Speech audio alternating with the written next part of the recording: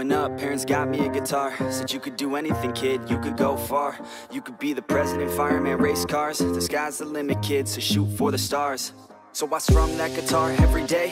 Found a passion for music, never went away. I joined a couple bands and played a few shows. Tried to impress the girl in the front row. But soon enough, everything starts to change. As you grow up, nobody treats you the same. They try to take your future and make it real safe. You could be a doctor, accountant, or something sane.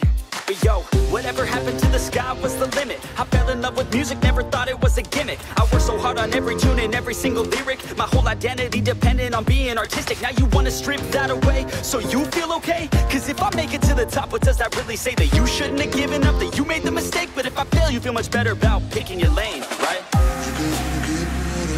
Yeah, things are gonna get better real soon. Yeah, I'ma just do me, you just do you. I swear it's gonna get better real soon. Don't let anyone tell you what you should do. I got a clear view, we're gonna make it soon. Just keep pushing through. You're what you got to lose. You're what you got to lose. You're what you got to lose. Just keep pushing through. Cause what you got to lose, got to lose, got to lose, got to lose, got to lose, got to lose, got to lose, got to lose, got to lose, got to lose, got to lose, got to lose, got to lose, got to lose, got to lose. I won't give up, I won't back down until I'm lying 6 feet underneath the deep ground. I won't give up, I won't back down. There's nobody stopping me except for me now. I won't give up, I won't back down until I'm lying 6 feet underneath the deep ground. I won't give up, I won't back down. There's nobody stopping me except for me now.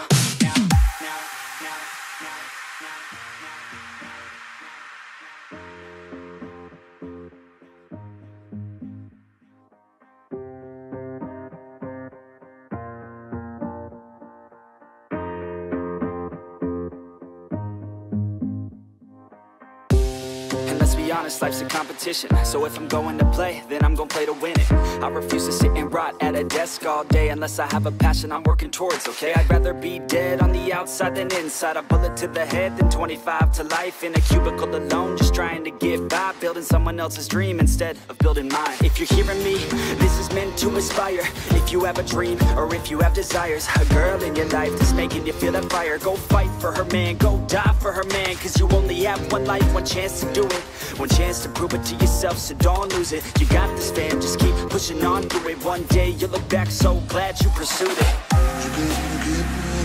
Yeah, things are gonna get better real soon. Yeah, I'ma just do me, you just do you. I swear it's gonna get better real soon. Don't let anyone tell you what you should do. I got a clear view, we're gonna make it soon. Just keep pushing through. You're what you got to lose. You're what you got to lose. You're what you got to lose. Just keep pushing through. Cause what you got to lose, got to lose, got to lose, got to lose, got to lose, got to lose, got to lose, got to lose, got to lose, got to lose, got to lose. How's everybody tonight? Okay, so we're going to be doing Bart Erhman versus Jimmy Akin. This is not so much a Bart Erhman thing as it is a Jimmy Akin thing. I really like Jimmy Akin, but I felt he did terrible in this debate. And he's going up against someone who I really want him to defeat in James White. So let's revisit this debate and let's see how he did. My judgment at the time was that he did a terrible job. Maybe I was being a little harsh on him, and because I do like Bart so much, maybe he actually did a good job. So let's revisit this and see how good his argument is on whether or not the Gospels are reliable. Oh boy.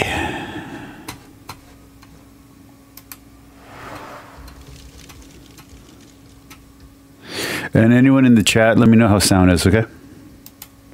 Jimmy Akin is an internationally known author and speaker. He's the senior apologist at Catholic Answers, and he has more than 25 years' experience defending and explaining the Christian faith.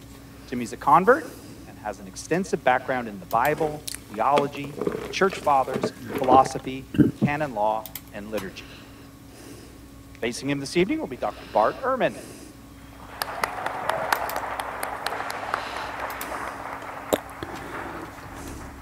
Doctor? No, I've always wondered if Jimmy Akin actually has a doctorate degree or if he just has a master's. I don't know. Erhman is the James A. Gray Distinguished Professor at the University of North Carolina at Chapel Hill. He began his teaching career at Rutgers University and joined the faculty in the Department of Religious Studies at UNC in 1988, where he has served as the chair of the department and director of graduate studies. He's the author of many books, 6 of which have been New York Times bestsellers, and you can follow him, and all proceeds from this go to charity at the Bart Erhman blog. Is that correct? At the Bart Erhman blog. Ladies and gentlemen, Jimmy Akin and Dr. Bart Erhman.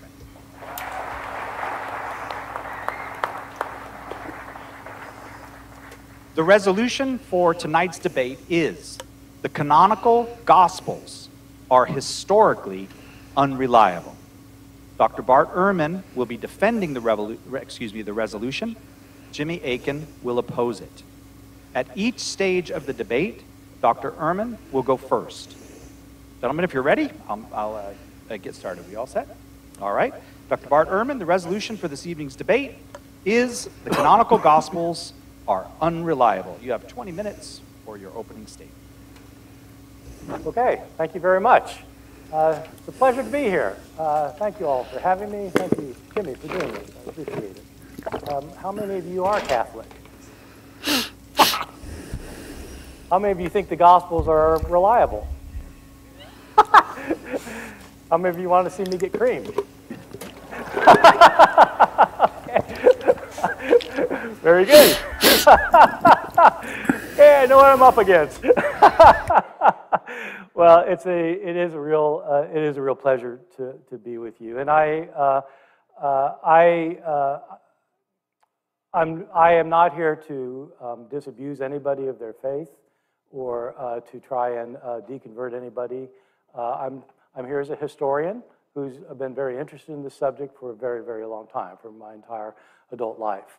So this is the topic: are the Gospels it's a little bit confusing because we're asking about the reliable, but the resolution is, are they unreliable? So I'm debating that they are unreliable. Okay, so anyway, I want to talk about my key terms. The key terms in this resolution, as far as I'm concerned, are first, historically reliable. In this debate, I will not be talking about whether they are religiously, theologically reliable. I'm not talking about whether they're reliable about what you ought to believe about God or Christ or anything else.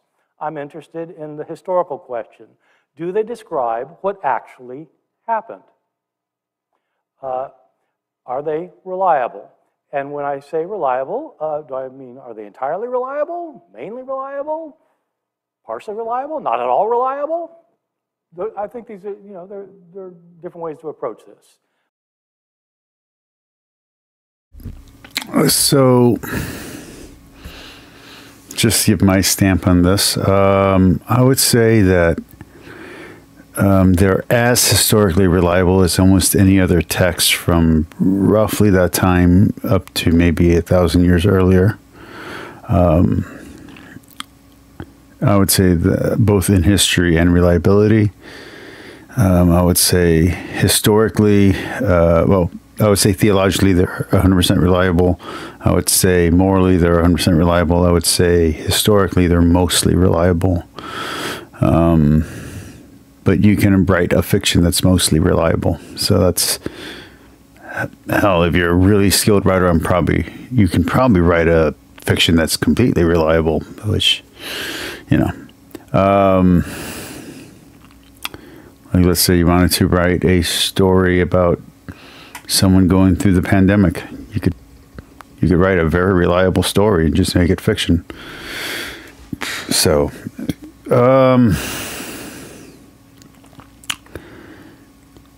yeah. Okay. My questions are actually fairly simple. They are, if the Gospels say something happened, did it happen? If they say that Jesus said something, did he say it? If they say that Jesus did something, did he do it?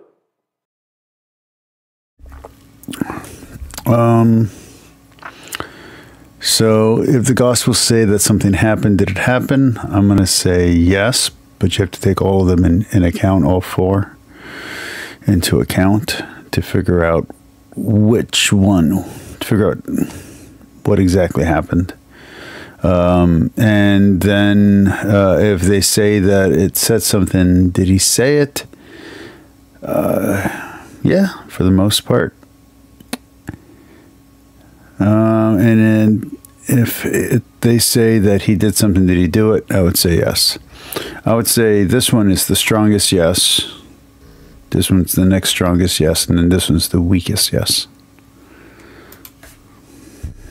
And so those are the questions I want to pursue with you. And I'll start by telling you my basic view of the matter.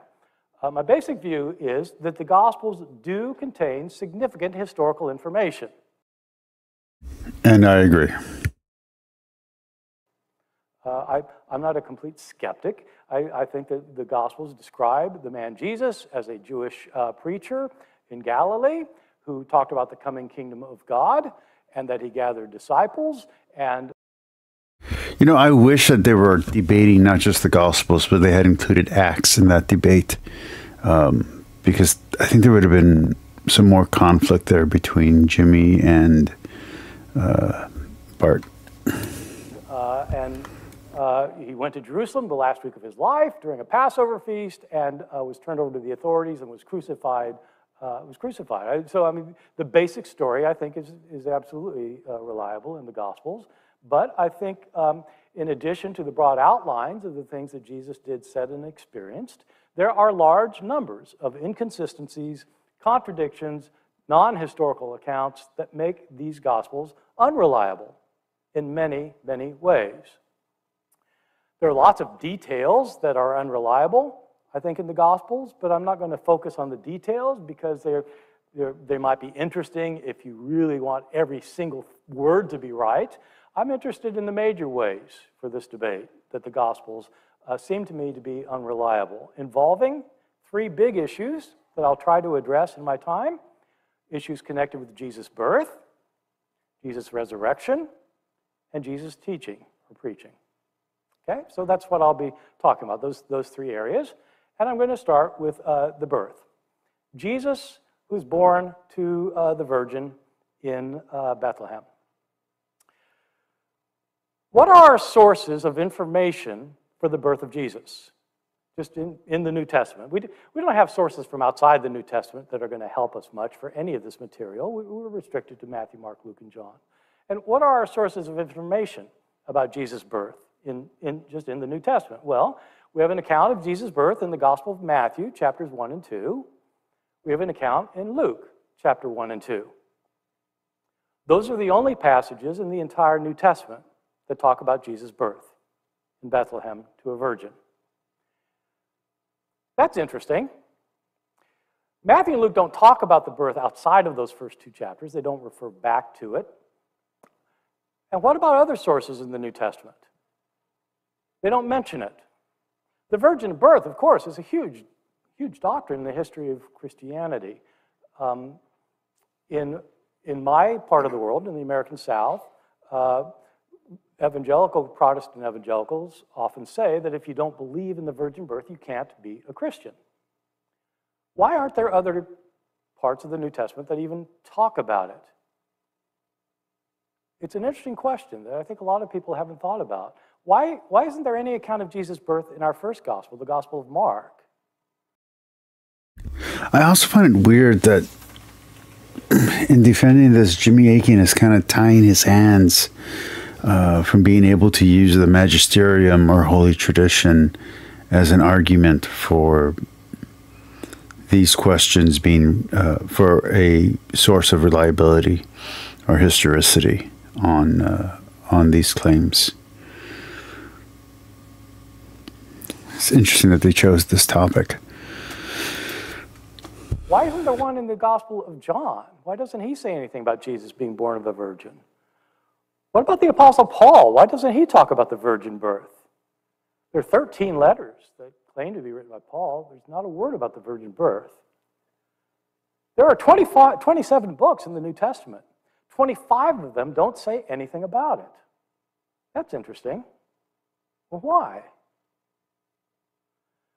The bigger question I'm going to address, though, is how do we explain the differences between the two accounts that we do have? There are lots of differences between these two accounts. People don't realize this because, we hear the Christmas story every year and we sort of smash it all together in our heads. But when you actually read the accounts, it's pretty interesting. Read Matthew's account and just make a list of what happens. Then read Luke's account, make a list of what happens, and then compare your two lists. There are lots of differences. Many of them may not matter to you. Matthew has the wise men coming visit Jesus. Luke has the shepherds. Matthew has Jesus' family escaping to Egypt. Luke has the presentation at the temple and the circumcision. These are differences, but they're just different. That doesn't mean they're contradictory. There are some potential problems, though. Some potential contradictions that I think actually are real contradictions. They involve Bethlehem and Nazareth. Similarity. Matthew and Luke both agree that Jesus was born in Bethlehem, but that he was raised in Nazareth. Nazareth is about 100 miles, 80 miles, 100 miles north of Bethlehem. Discrepancies in these two accounts. This one I'm not going to go into, but if you want to look for yourself, just look at the two genealogies. One in Matthew chapter 1 and the other in Luke chapter 3. And ask yourself, who actually was Jesus' grandfather? Was it Jacob or Heli? And who was his great-grandfather and his great-great-grandfather? The different genealogies all the way back to David. Is Jesus descended from David's son Solomon or David's son Nathan? Depends which one you read. Well, that's interesting. Just look for yourself and you'll see. I'm more interested in the question of why Bethlehem and why Nazareth, according to these two accounts. So here's how it works. Matthew chapters 1 and 2. In the Gospel of Matthew, Joseph and Mary start out in Bethlehem. Mary gives birth in Bethlehem, and there's a star that is leading the wise men to Jesus. The wise men are coming from the east, and they follow this star, and the star apparently stops over Jerusalem. They go into Jerusalem and ask, where is the king of the Jews to be born? And the inquiries get to the king, King Herod. Herod asks his wise men, and not his scripture scholars, to tell the wise men, and it turns out that the scriptures say that the king of the Jews is to be born in Bethlehem. And so the wise men then follow the star, reappears somehow, and it stops over the house. That's interesting. It stops over the house that Jesus is being born in. How's the star stop over a house exactly? Go out tonight and look up at the stars and tell me, which house is that star over? And it doesn't do much good if it's a comet or a supernova or anything else. So it can't be really a star. It must be something else. But that's fine. What happens, though, is they come in and worship Jesus, and they offer their three gifts. They're going to go home then, and they learn by an angel that they can't go back to Jerusalem to tell Herod because he's out to kill the child. And so they go some other way, and Herod sends out the troops to kill the child. They kill all the children. The troops kill all the male children in Bethlehem, the slaughter of the innocents. That, by the way, is a very interesting story. There's no record of that happening in any ancient document other than this. You would think that would be in the newspaper. Joseph and Mary learn that Herod's after the child, and so they escape to Egypt. They get out of there to escape Herod, and they go to Egypt. And of course, if you're going to Egypt from Bethlehem, you got to walk. I mean, you can't take a train. And so it takes a while to get there, and they're in Egypt until Herod dies. When Herod dies, they start to return, but they realize they can't go back to Judea, where Bethlehem is, in the south of what we think of as Israel, and so they relocate to Nazareth. And that's why Jesus is born in Bethlehem and raised in Nazareth, in Matthew. Luke has a very different account. In Luke, Joseph and Mary start in Nazareth. That's where So, I know that on Catholic Answers, Jimmy has explained the differences and very well, actually, in both literary and theological terms. If I recall correctly, he doesn't do a very good job here resynthesizing them for this argument.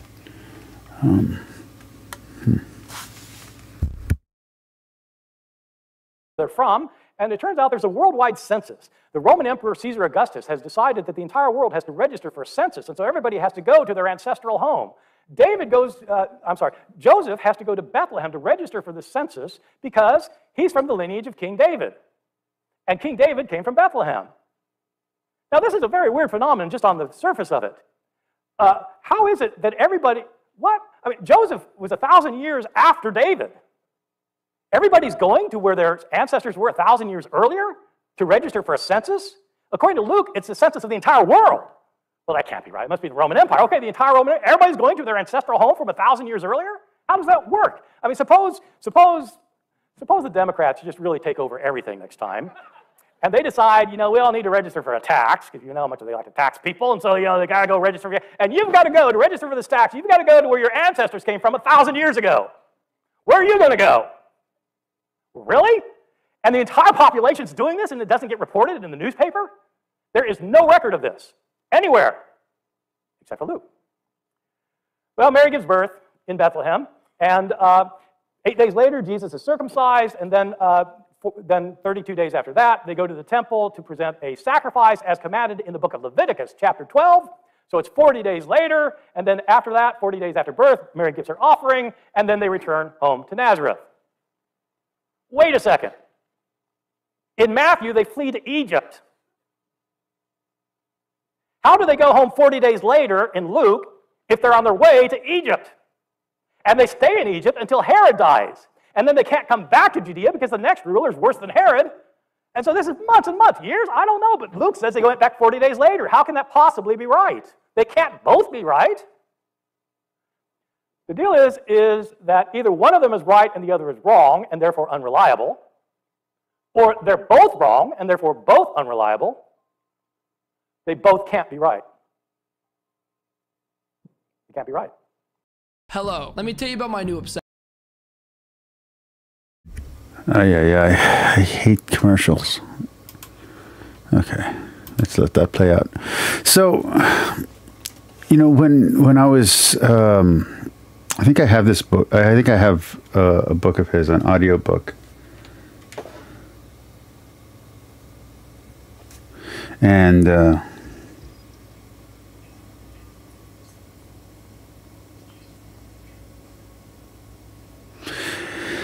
And I know I've taken several of his courses. I can't remember if it was one of his, the courses that he offers online, not like a real class of his. I always have to clarify that every time. But I've always, it's not very controversial or striking as a Catholic when he points out these differences. It's just not. So I never understood why he's highlighting these differences. It's not as if Protestants can't read. They're kind of known for reading the Bible. So I'm not sure what pointing out these differences does to the Protestant that he's talking to. Like, I'm not sure what the effect is, because they can clearly read. There's literally, there's very famous Bibles that have 4 different pieces all put together, and you can read them side by side. And there's even ones that have the parallel Gospels all put together. So I don't understand how this is supposed to be shocking when he says this. Maybe I'm missing something. I'm not sure. Oh, let me read a comment in the chat. I'm sorry about that. A friend of mine's been calling me, and I got distracted. This is from Sela. Salam. Peace.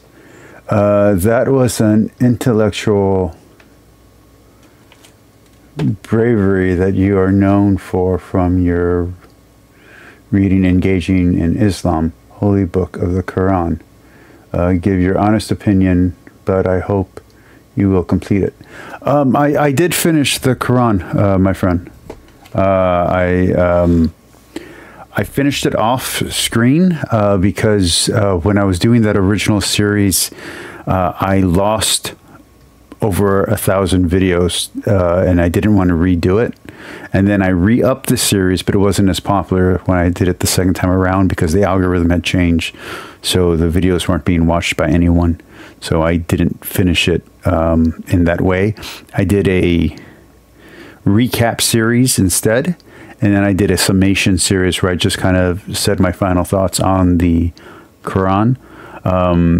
What I did is I did both an audio book and then I got a different translation and I got a different tafsir to finish it out. I stopped going to the hadiths because it was taking too long to read it that way. But I wouldn't mind talking about Islam again. I do actually have a plan for this channel that includes going over all the major world religions. Buddhism is up next. I already did Taoism, and I'm gonna return to them secularly. But lately, there's been a lot of hot topics in Catholicism and Christianity, so that's where I've been doing these episodes. But I do plan to discuss Islam again on this channel. But what I'm doing is I'm dedicating different weeks to different religions that I'm talking about. And then anytime a hot topic like this comes up, Jimmy Akin's going to have a debate with James White. And I just want to revisit this debate to see if Jimmy Akin really has the stuff to defeat James White in an argument. I've watched a lot of James White's debates. I kind of got a feel for them.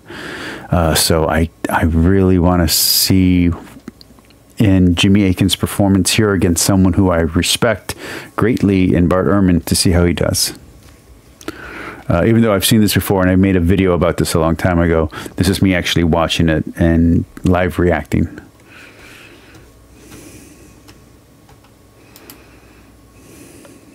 We have 4 accounts of the resurrection, and there's some broad similarities. Jesus dies on the third, he's buried. Third day, women go to the tomb, find it empty, learn that he's been raised from the dead. Basic similarities, but lots of differences. I'll be right back. I'm going to let it play, though. Matter. To illustrate, how do the disciples of Jesus learn that he's been raised from the dead? In each gospel. Simply read them yourselves, you'll see. In the Gospel of Mark, we're explicitly told that the women go to the tomb, they learn that he's been raised from the dead. They are told to go tell his disciples that he's been raised and he will meet them in Galilee. And the women fled from the tomb, and they didn't say anything to anyone because they were afraid. Period. The Gospel stops there. They didn't tell anyone. That's the end of the Gospel of Mark. In Matthew, I should put Matthew here. Matthew, Luke, and John, the women go to the tomb. They hear that Jesus has been raised. They're supposed to go tell the disciples. And they go right away and they tell. Well, which is it? Where do the disciples go if they go anywhere? Mark and Matthew, Mark presupposes that they're supposed to go to Galilee. Matthew says they go to Galilee. And that's where they meet Jesus. But in Luke, the women hear about Jesus being raised. And then Jesus appears to 2 followers the same day, we're told. The women go tell the disciples, and while they're talking to the disciples, Jesus shows up on the same day, and then he takes them out, and he tells them, don't leave Jerusalem in the south. Don't leave Jerusalem. Stay in Jerusalem until you receive the Spirit. When you get to the next book written by the same author, Acts, they're in Jerusalem 40 days later. And they stay in Jerusalem after that. Jesus appears to them in Jerusalem, the same author. On the same, we're told, Jesus being Jesus. He supposes that they're supposed to go to Galilee. Matthew Sorry about that. A buddy of mine's having an issue. And that's where they meet Jesus. But in Luke, to go to the tomb, how do the basic similarities, but lots of differences. There are lots of minor discrepancies, and some of them matter. To illustrate, how do the disciples of Jesus learn that he's been raised from the dead? In each gospel. Simply read them yourselves, you'll see. In the Gospel of Mark, we're explicitly told that the women go to the tomb, they learn that he's been... Anyway, what I was saying was I've read and listened to so many of his books, and I haven't taken that many of his online available courses, but I've taken enough that I've heard him say this stuff so often that I can't remember where I heard it from. which avenue I've heard this information from him at this point. Away from the dead. They are told to go tell his disciples that he's been raised and he will meet them in Galilee. And the women fled from the tomb, and they didn't say anything to anyone because they were afraid. Period. The gospel stops there. They didn't tell anyone. That's the end of the Gospel of Mark. In Matthew, I should put Matthew here. Matthew, Luke, and John, the women go to the tomb. They hear that Jesus has been raised. They're supposed to go tell the disciples. And they go right away and they tell. Well, which is it? Where do the disciples go if they go anywhere? Mark and Matthew, Mark presupposes that they're supposed to go to Galilee. Matthew says they go to Galilee. You know, maybe he's pointing out the initial differences that he points out as a layup to these differences. Because those other differences, as I said, I mean, Protestants can read, so of course they know they're there. Maybe he's trying to get them to say yes, to agree with him on that there's differences before he gets into this stuff where hermeneutics and apologetics almost demand that you reconcile all these apparent contradictions. Maybe that's his approach. And that's where they meet Jesus. But in Luke, the women hear about Jesus being raised, and then Jesus appears to two followers the same day, we're told. The women go tell the disciples, and while they're talking to the disciples, Jesus shows up on the same day, and then he takes them out, and he tells them, don't leave Jerusalem in the south. Don't leave Jerusalem. Stay in Jerusalem until you receive the Spirit. When you get to the next book written by the same author, Acts, they're in Jerusalem 40 days later. I'm curious if Dan McKellen, I didn't even know Dan McKellen existed when I watched this video last time I watched this debate. I wonder if he, because I know he has a problem with saying Luke wrote Acts. I wonder if he believes that Luke and that the book of Luke, the Gospel of Luke and Acts was also written by the same person, or if he also disagrees with that hypothesis. And they stay in Jerusalem after that.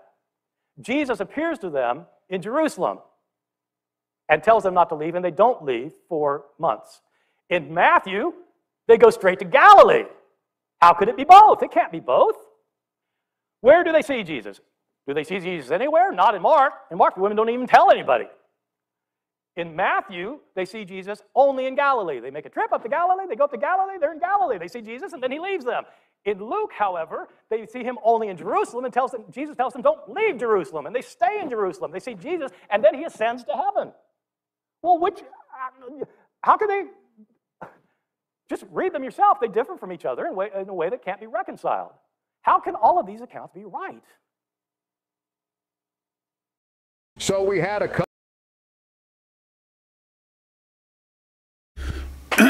You know, what's interesting is that the last time I watched this, which was when it originally aired, I think that was a year ago, if not 2 years ago, I was very disappointed that Jimmy Akin didn't tackle some of these. I mean, obviously not during his opening, but during his rebuttal, that he didn't tackle some of these issues more directly, because on Catholic Answers, he has tackled these answers and tackled these questions and done very well. I don't know if that his standard answers just don't stand up to scholarly criticism, so he didn't want to open up a can of worms that he couldn't close, or if he was just off his game because he doesn't debate very often. I don't know. But I wish he had answered them the way that he does on Catholic Answers. I wish he had treated Bart Ehrman more like a caller and less like almost like a celebrity. He's very gentle with Bart Ehrman, which is very weird for any kind of debate. There are lots of things we could say in a way that can't be reconciled. How can all of these accounts be right? What about Jesus preaching? There are lots of things we could say about Jesus' message. Because of the short amount. And to answer something else that Selah said, I do use the same amount of criticism and even more on the Bible. While I believe in the Bible and I consent to the Bible, I use just as much criticism, if not harsher criticism, on the Bible than I do the Quran or any other book. I will do the Book of Mormon, and I know I'm going to tear it up. I know I'm gonna beat the crap out of that book because it's just stupid. But understand that I will still have higher criticism, and I will still cut more sharply when examining the Bible. While I won't make fun of the Bible, and I might make fun of the Book of Mormon, I genuinely hold that same level of criticism for everything that I read, regardless of whether I agree with it or not. It's just the Bible can, luckily for my faith, withstand all of my criticism, and I appreciate the Bible for that. Anyway, continuing. I just want to talk about what Jesus said about himself. What does Jesus teach about himself in the various Gospels? Well, I'll start with Matthew, Mark, and Luke. As you know, Matthew, Mark, and Luke are, as you may know, they're very common. They have a lot in common, Matthew, Mark, and Luke. So much in common that they're usually called the synoptic Gospels. And synoptic means you can see them together. So Matthew, Mark, and Luke are so similar. They tell so many of the same stories. I do feel one of the mistakes that Bart Erhman does is that he doesn't really tailor his argument for the audience that he's speaking to. He's speaking to Catholics. I wish he had addressed Catholic claims more so than evangelical fundamentalist claims. I know that MythVision, I think in their last live stream, actually, or the Diablo Clique, or whatever they call themselves, talked about how the Western definition of religion seems to match evangelical Protestantism, and more so Western evangelical Protestantism, or maybe even American evangelical Protestantism. So that limits what can and can't qualify as religion. And I do hear them a lot speaking in Protestant terms, and that upsets me a lot of times because religion is much older than that. Catholicism, Orthodoxy is much older than that. Judaism is much older than that. The Vedas, everything that I'm interested in, Sanskrit, all of that is way older than American Protestantism. So I do think I am saddened that even the scholars who are supposedly, atheist or secular can't get out of a Protestant mindset. And that does bother me. It honestly does. I have been wanting to engage because I'm sure I have biases. I'm not stupid. I realize that. I've been wanting to engage and debate a Catholic skeptic, someone who comes from Catholicism, is educated in Catholicism, not Glassland Jen, but someone who's educated in Catholicism, who has left the faith, who could debate me openly and challenge me on my beliefs and on my thinking. And it's very frustrating that even the sharpest minds I can find, whether it's Dan McKellen or Joshua Bowen, they're attacking, if not a straw man, at least a wooden man of Protestantism. And as a Catholic, I do that too. I also attack Protestantism. I try to attack a stillman version, but I haven't always done that. There are earlier videos on this channel where I'm just, and excuse the French, I'm just shitting on Protestant ideals and Protestant, well, not ideals, but Protestant concepts as being late coming, as being antithetical to the Christian message. So I do really wish, I really do want to talk to an ex-Catholic who's educated in Catholicism, not someone who holds crazy beliefs about Catholicism, not someone who comes from cultural Catholicism or folk Catholicism.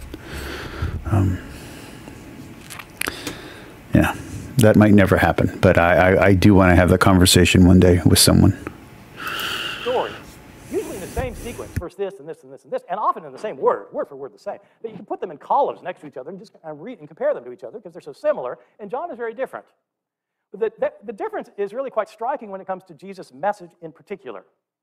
What does Jesus preach about in the Synoptic Gospels, in Matthew, Mark, and Luke? Well, the dominant theme, by far, you'll see if you just read them, just by far, is Jesus preaches about God and his kingdom. God's kingdom is soon to arrive on earth. You need to repent and prepare for it. The very first recorded words of Jesus are in Mark chapter 1, verse 15. The time has been fulfilled. The kingdom of God is at hand. Repent and believe the good news. God's kingdom is almost here. Get ready for it. And throughout the Gospels, Matthew, Mark, and Luke, he's telling people how to get ready for it. Turn back to God. Obey God. Love one another. Love God, because the kingdom's coming. What does Jesus say about himself in these Gospels? He does say that he has to go to Jerusalem and be rejected and executed, and that he will rise from the dead. What does he say about his personal identity in Matthew, Mark, and Luke? About coming down from heaven, or being a divine being, or being, what does he say about it? Nothing. He will, if somebody calls him the Messiah, he'll tacitly agree to it, or at the end, actually agree to it. He'll agree he's the Messiah. He will, and so there are things, but in terms of what does he say about himself, so people can say, well, who are you? Well, you know, Matthew, Mark, and Luke, it's not something he talks about. What about the Gospel of John? In the Gospel of John, that's all he talks about. He doesn't talk about God and his coming kingdom in the Gospel of John. Jesus talks about who he is, his identity. For example, the I am sayings in the Gospel of John. These are the most distinctive sayings of the Gospel of John, where Jesus identifies himself. I am the bread of life. I am the light of the world. I am the resurrection. And again, this is a problem with him not tailoring his audience, tailoring his arguments to his audience. And I think even James White argued or complained about that in his post-debate, in his follow-up from his debate with Bart Erhman, is that he didn't tailor his argument to a Calvinist argument, an argument against Calvinism. Catholics have no problems thinking or saying and claiming that John is a later writing with a developed, that's written for an audience with a developed Christology. We have no problem saying that. So Bart Erhman is wasting words here as far as the debate is concerned. Like I said, I thought Bart Erhman won this debate. I'm not saying otherwise, but if Jimmy Akin was coming with his A game, I think this is a bad approach. If I didn't know what Jimmy Akin's about to say already, I would say that this right here is a mistake. It's an incorrect. You're aiming at the wrong audience. Unless he's so disrespectful to all audiences that he just thinks all Christians are crazy and he doesn't care what our individual differences are in our understanding of these things. That could be it too. And the life. Jesus talks about himself as the one who has come from the Father to earth to reveal the truth, so people can know the truth about him, so that they can have eternal life. That's the entire thing in the Gospel of John. And sometimes these I am sayings are really quite striking, because sometimes he simply says, I am. In the Old Testament, in the book of Exodus, chapter 3, when Moses asks God, what is your name? God says, I am. Tell them that I am has sent you. That's the name of God. In the Gospel of John, Jesus says, before Abraham was, I am. Whoa. He's claiming to be God. And the Jewish opponents know that. They take up stones to stone him to death. These are pretty interesting claims. One place Jesus says, John 10:30, the Father and I are one. They pick up stones again. Chapter 14, Philip says, Lord, show us the Father. Jesus says, if you've seen me, you've seen the Father. Jesus is claiming to be God in John. And he never claims that in Matthew, Mark, and Luke. That is interesting. Is this a contradiction? No, this is not a contradiction. He might have said something, said different things at different times. But it doesn't seem to me to make any sense. Scholars for a long time have recognized that Matthew, Mark, and Luke are based on earlier sources that provide these Gospels with their material. Mark itself was probably copied by Matthew and Luke. Matthew and Luke had some other source. You might have heard of a source called Q. It's a hypothetical source, but it appears to be a source used by Matthew and Luke. You know, one of the things that's kind of weird is that I don't know if Bart Ehrman's opinion on some of these claims have changed in the last few months. I listened to his podcast and that kind of thing. Or if maybe some of his associates just don't agree with him on this view. But I've heard people associated with Mythvision and people associated with Bart through Digital Hammurabi kind of shoot down the God claims of Jesus. So I'm not sure if maybe his view has changed on this, or if there's a nuance there that some of his associates are just not, or they're shorthanding the way that they speak, and they're not mentioning the nuance when they're speaking on these same topics. I don't know. Like I said, I didn't even know that those channels existed when I watched this debate last time, so I'm not going to pretend to know that. Luke, for many of their sayings of Jesus, like the Lord's Prayer, for example, or the Beatitudes, that they're not in Mark, but they're in Matthew and Luke. They had a source, Q. Matthew has some of his own stories, the wise men, and so that's a separate source. They call it M for Matthew's source. Luke had a separate source for his stories, like the Good Samaritan, call it L. None of these sources has Jesus talk about himself or call himself God. Mark, Q, M, L, Matthew, Luke. These are earlier than John. If Jesus spent his ministry talking about himself as a divine being, calling himself God, if you knew that, wouldn't you want to mention that part? These 6 sources don't even mention it? That seems to me odd. I think John is not reporting what Jesus really said. In short, are the Gospels historically reliable? I don't think so. Thank you. Whoa!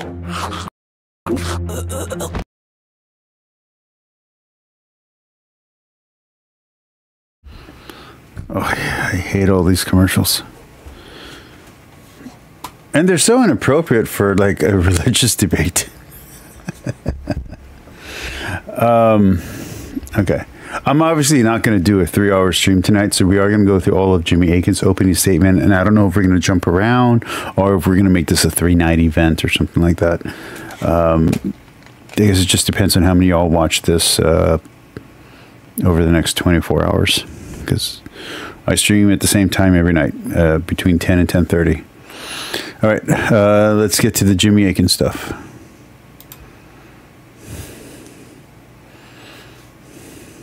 Opening statement. Wait for the PowerPoint to switch over. There we go. Okay. I feel bad for Bart because I didn't realize we were going to have the screen way over there. So I'm going to angle my laptop so you can follow along. That's great. Thank you. Okay. So first of all, thank you everybody for coming. Hope you're having a great evening, and I hope to make it greater if possible. I want to apologize for that because that's kind of a spoiler. I probably should have given you a spoiler warning first, but it is what we're debating tonight. And Bart has made a few specific challenges to play. I really do think Jimmy's opening joke that he's about to do was poorly timed, and I think he gives up too much ground too early. Even if he doesn't contend anything against what Bart Ehrman's saying, I think this first, I'm going to call it anti-salvo, was a mistake. I hope he doesn't do this with James White. Places in the Gospels where he thinks they contain errors or at least things that are odd, and I'll be happy to talk about those later, like in our cross-examination period or in the audience question period.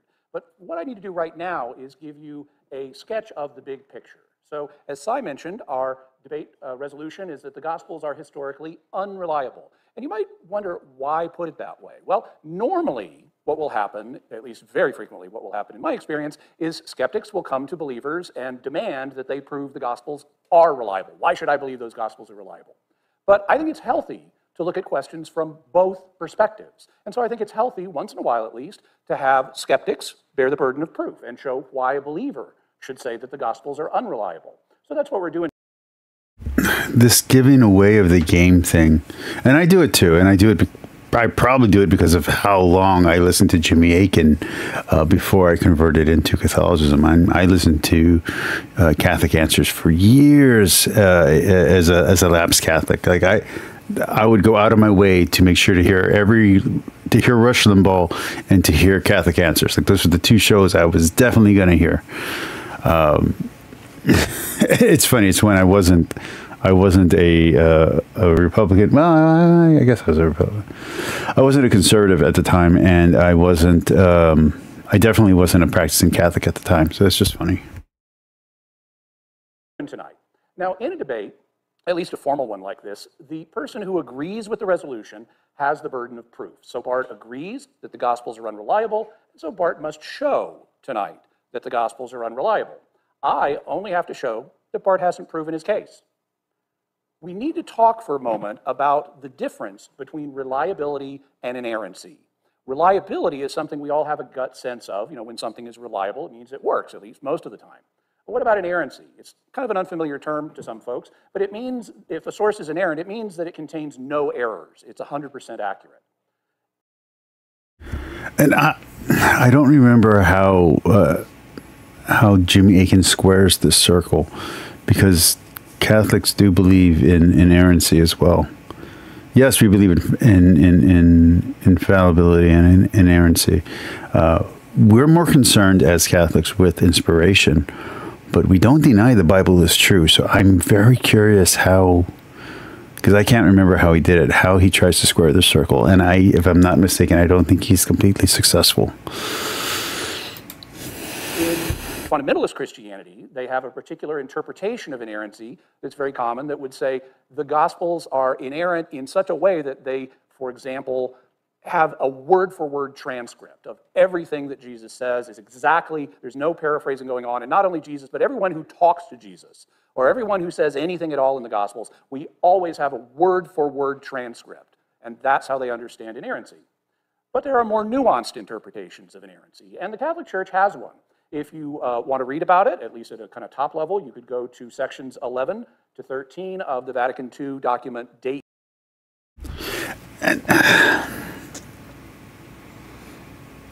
See, this is a problem for the debate, and I'm worried he's going to do this with James White. He said the argument here is that the Gospels are reliable, not that the Vatican considers them reliable. Do you see what I'm saying? Don't get me wrong. I agree with the Vatican. I'm a Catholic. If I didn't agree, I wouldn't be a Catholic. Like, I reconverted in. Like, I was an adult. I was 33 years old. I had time to do research. I had time to read everything all over again. I had time to study. I had time to research other religions. Like, I came in fully aware of all the potential paradoxes and contradictions and everything, and I still said yes. But I don't think that's necessary for this debate on this topic. It's something that I myself end up having to do. If you go back to my debate just this weekend with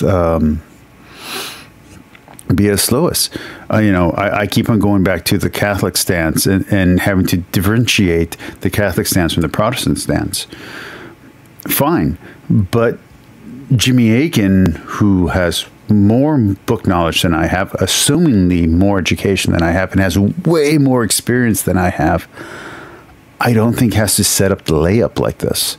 And I think Bart Erhman does a very good job of either ignoring or countering what Jimmy's doing here. And I'm not sure how this is going to, if he chooses the same approach, because he debates so rarely. I don't know what he's going to do against Jimmy Akin, against James White on this same topic. I hope it's not this approach, because this was not impressive to me at all. I know there are Catholics out there who think that he kicked ass. I think you're just being biased and picking a side, honestly. I think you're just taking the side of your side. Jimmy Akin's on my side, and I agree with what he's saying, but I don't think this was the right approach to this debate.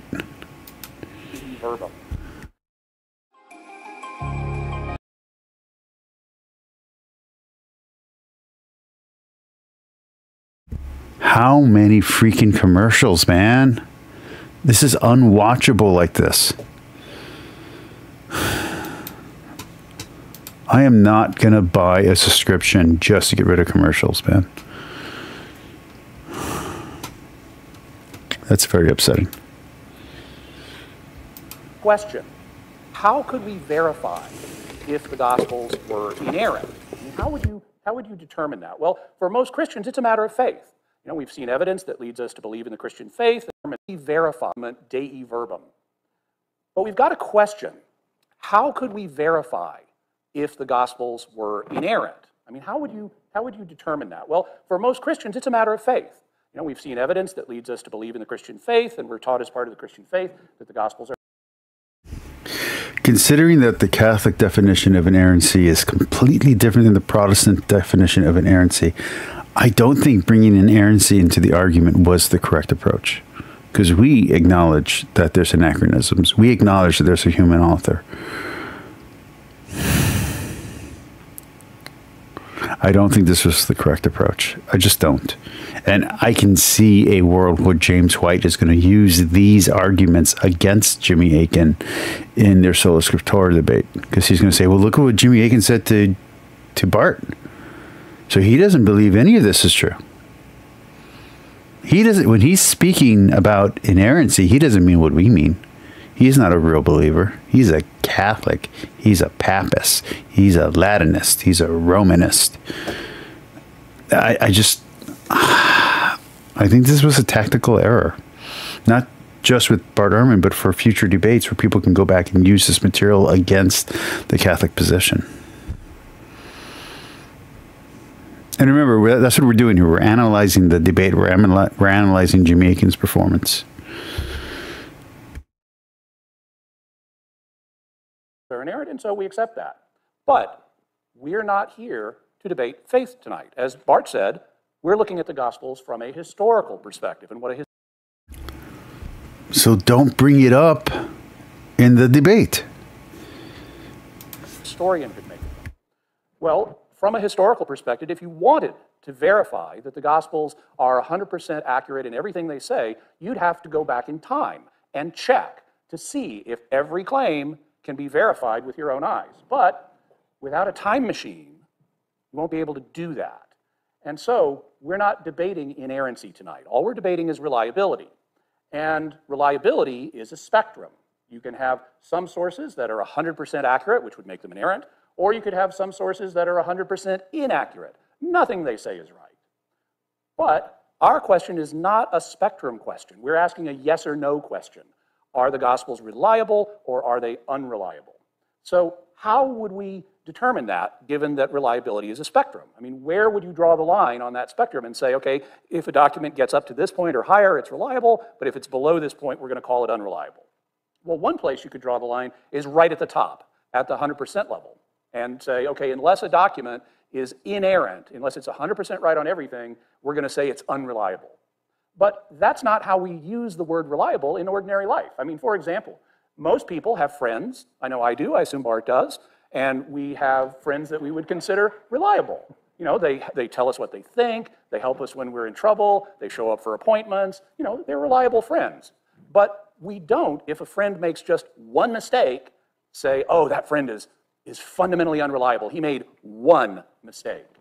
And so reliability isn't the same thing as inerrancy. So how can we say what it is? Well, if we don't put the line at the top of the spectrum, we might put it somewhere else, like, say, at the 50% level. You know, at that level, you could say, well, if it's above that, it's right most of the time, and so it's reliable most of the time. If it's below that... You know, I don't self-analyze when I'm reading anything in this manner. I don't do a 50-50 split on whether the book is reliable.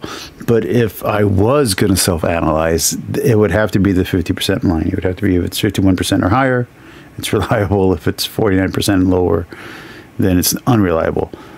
That would be the way that I would do it, but that's not the way that I read a book. That's not whether it's fiction or even in a fiction, like I'm looking for a fiction that contains truth, that relates truth. I want, oh, that's true. You know what I mean? Like, oh, that's so true. Oh, that's so right.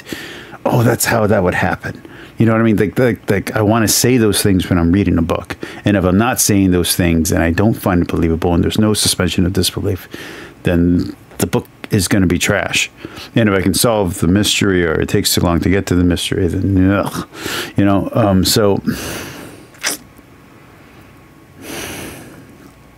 Don't get me wrong. You can predict the ending of the book. You can foresee all of that.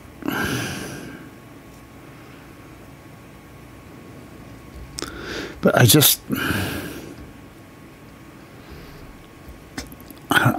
don't think this is the right approach to this debate. And look, I will admit I've only debated 2 or 3 really heavy hitters in my time on YouTube. Most of the people were either at my level or a little bit less, and I know that, and they know that, and we're playing a game of trying to build each other's channels up by showing off to our audiences and to each other's audience that we're worthy of a subscription. But Jimmy Akin's not doing that here. He has a super large audience. He is the most looked at apologist. Like, he's the person that priests and bishops go to for answers, regardless if he's a doctorate or not. So I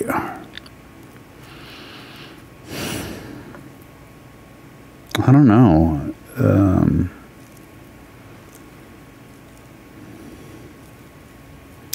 I don't like this. I don't like this. That level, it's fundamentally unreliable. Or you might say, I want it to be higher than that. I mean, I wouldn't consider a friend who's reliable half the time. It feels like he's talking down to Bart Erhman. I know that but it feels that way. It feels like he's talking down to Bart Erhman. I'm to be a really reliable friend. So you might put it elsewhere. You might say, put it at the 75% level or at some other level.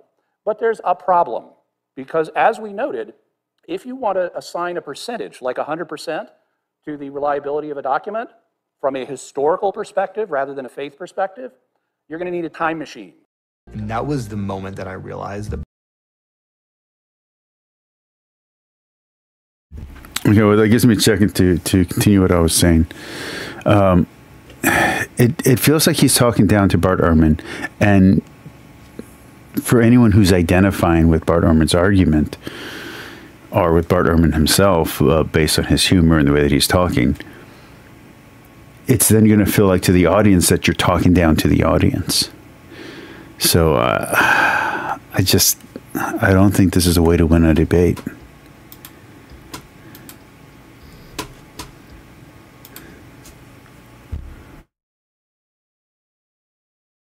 Time machine means no way to go back and check out all these claims, and thus there's no way to establish some percentage and say, well, if it meets this, then it's reliable. So we can't use percentages as a way of measuring reliability. We have to do something. But Bart Ehrman talks about probability.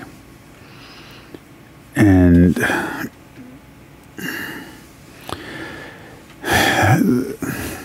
don't remember which one of his books that I read that talks about this, but you're looking at possibility and probability, and you're going to use Occam's razor, and you're going to, there's a lot of stuff that you're using to figure out what's true and what actually happened, because you don't have true eyewitness accounts.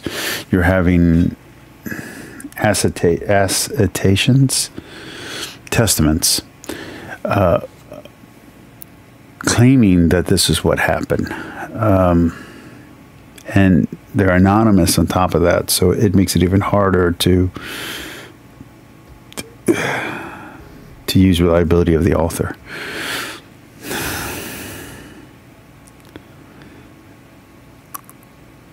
I feel like Jimmy Akin's losing or unhooking the people who he would normally pull in with the arguments that he gives on Catholic Answers. But with better performances I've heard him give. Something else. So what can we do?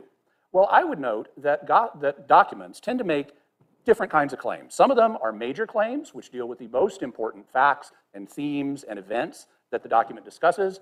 Some of them are intermediate claims, which are not the most important, but still important facts, themes, and events. And then there are lesser claims, like individual details and minor themes and events. And yeah, but you look at something like Death of a Salesman or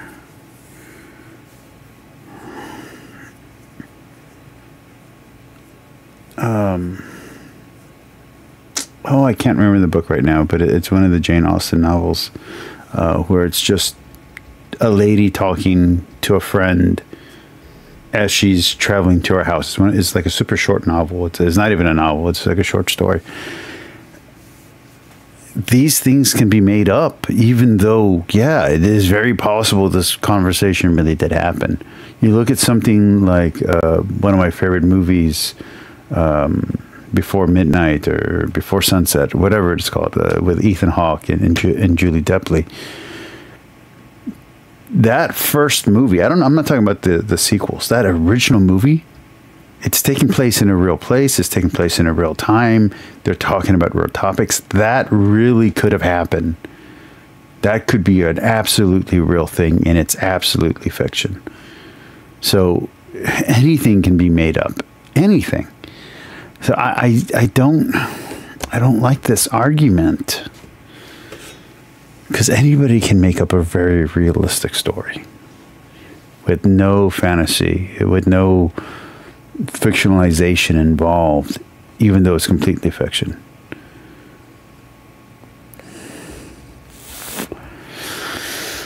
Okay.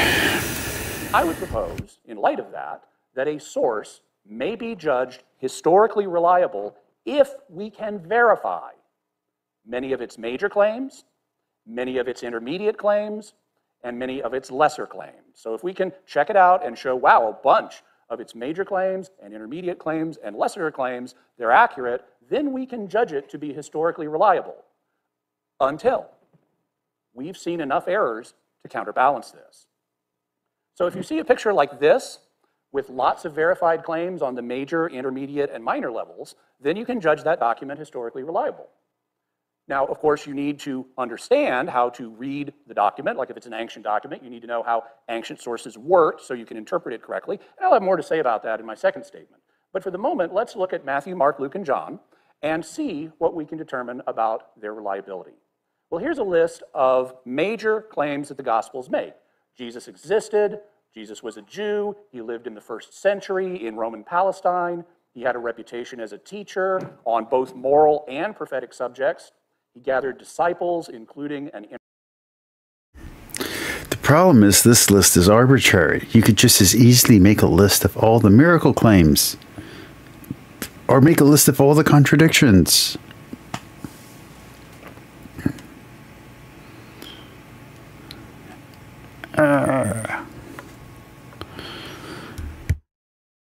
Inner circle of 12 disciples. He was crucified, and the man who put him to death, the man who ordered him crucified, was the Roman governor Pontius Pilate. So how can we... if I'm not mistaken, this is just all the claims that Bart Ehrman himself makes about Jesus. So that's all that Jimmy Akin's doing.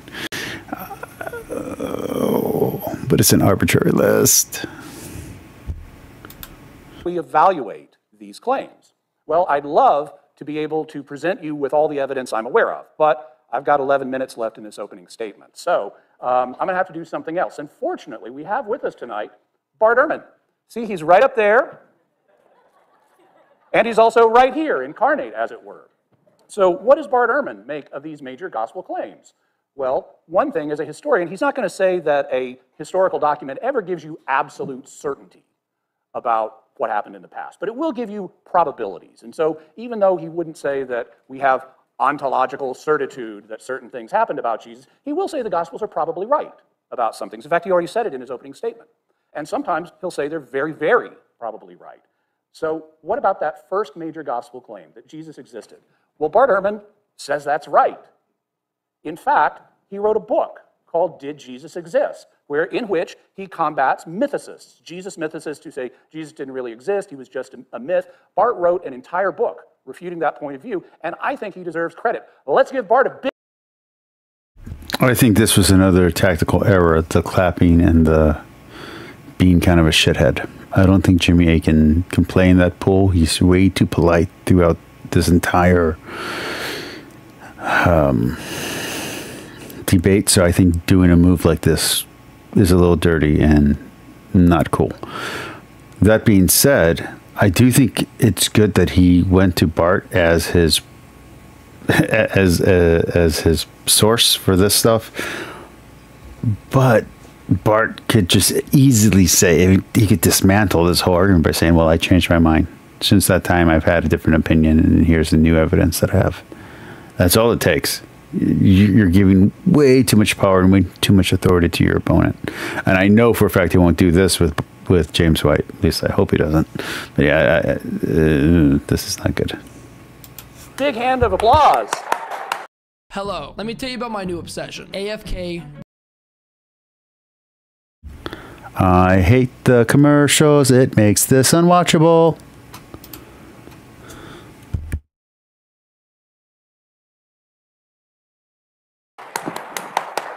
Thank you. And this is something that Bart and I agree about. Jesus really existed. High five. Yeah. So, Bart agrees that Jesus existed. What does he think about these other major claims? Well, without making too long of a point of it, he thinks that the Gospels are right when they say Jesus was a Jew who lived in the 1st century in Palestine, who was a teacher on moral subjects, on the high-fiving, the over-aggression. I just think Jimmy Akin's just awkward around people and maybe a little antisocial, you know. I get it, but don't do that. Don't do that with James. Don't do that with James. prophetic subject, who gathered disciples, who had an inner circle of 12. And I really do mean don't do that with James. Every time Leighton Flowers does it, it just makes Leighton Flowers look weak. Don't do this with James White. Don't be playful. Don't be touchy-feely. Don't shake his... I mean, you can shake his hand, but don't give him a high five. And don't stop your speech to physically touch him. You know what I mean? Keep that distance and be more professional. Disciples, who was crucified and who was sent to his crucifixion by Pontius Pilate. So Bart agrees on all these major gospel claims. But what about intermediate claims, things of a slightly lesser scale in the Gospels? Well, the Gospels say that Jesus lived in the 1st century, but more specifically, they indicate he was an adult in the AD 20s. Bart Erhman says that's right. The Gospels indicate Jesus lived in Roman Palestine, but more specifically, they say he came from Nazareth. Bart says that's right. The Gospels say Jesus was connected with John the Baptist. Bart agrees. Jesus was baptized at the beginning of his ministry, according to the Gospels. Bart agrees. John the Baptist was the one who did the baptism, and Bart agrees. What about John the Baptist himself? Well, the Gospels indicate that John preached a message of coming destruction and salvation. Bart says that's right. The Gospels also indicate that Jesus agreed with John the Baptist's message. Bart says that's right too. Jesus not only was a teacher, but one of the ways he taught was in parables, according to the Gospels. Bart says that's right. One of Jesus' major themes in his teaching was the kingdom of God, and Bart said that, in fact, in his opening statement. Jesus believed that he was the king of that coming kingdom, or the Messiah. And Bart says Jesus did believe that. Jesus taught that there was a coming reversal of fortunes, where the exalted would be humbled and the humble would be exalted, according to the Gospels and according to Bart Erhman. Jesus didn't think that you needed to scrupulously observe the Mosaic law in the way that some thought you did. Bart agrees. Also, Jesus believed that the heart of the Mosaic law was the love of God and the love of neighbor. Bart signs off on that too. And Jesus believed that the way to attain the kingdom was through love of God and neighbor. Once again, the Gospels and Bart agree. Because Jesus' teachings were different than other Jewish teachers, Jesus was in conflict with them. He also spent much of his preaching ministry in Galilee. But at the end of the ministry, he went to Jerusalem for Passover. And he predicted the destruction of the temple. And he was betrayed to the Jewish authorities. He had a follower named Judas. Judas was the man who betrayed him to the Jewish authorities. The Jewish authorities then handed him over to Pilate. He's ceding way too much ground to the authority of Bart Erhman.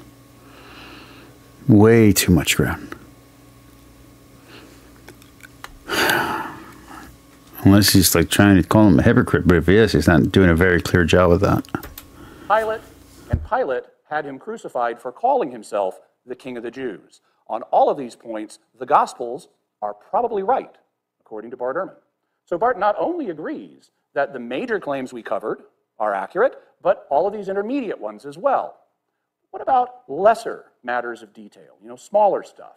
Well, Jesus, unlike the Pharisees, did not interpret the Sabbath command as strictly. Bart agrees. Jesus did not, unlike the Sadducees, understand the temple rituals and sacrifices the way the temple cult did. Jesus did not think people, unlike the Essenes, did not think people should isolate themselves in. I just really disagree with this approach. He should be, hi Pixie, he should be defending the Gospels at this point. We get the point. We didn't have to get to all this. We didn't have to do this many points. Maybe just do 10 of the top one, 10 of the middle, 10 of the other one. Make it 10 minutes of your speech total and then hit into it.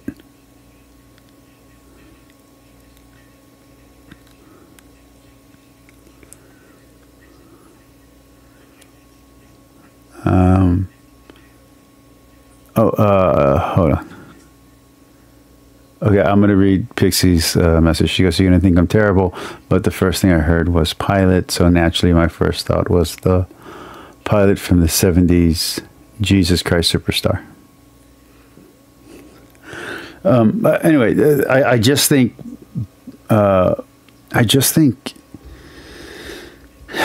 this is wasting so much time to show that, yeah, Bart agrees that the Bible is historically reliable enough for him to use as, for him to go into mythicist channels and onto atheist channels and say that Jesus did exist. You could just say that and then start defending the actual text.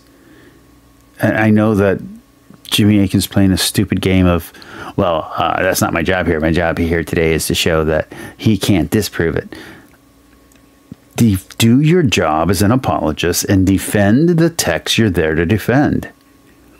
So that way Catholics and other people can see you win and can see how to do it.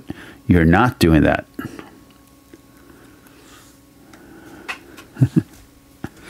Okay. In order to maintain ritual purity.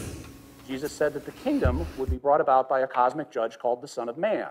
Jesus said that the kingdom of God had already begun, even though it was still coming.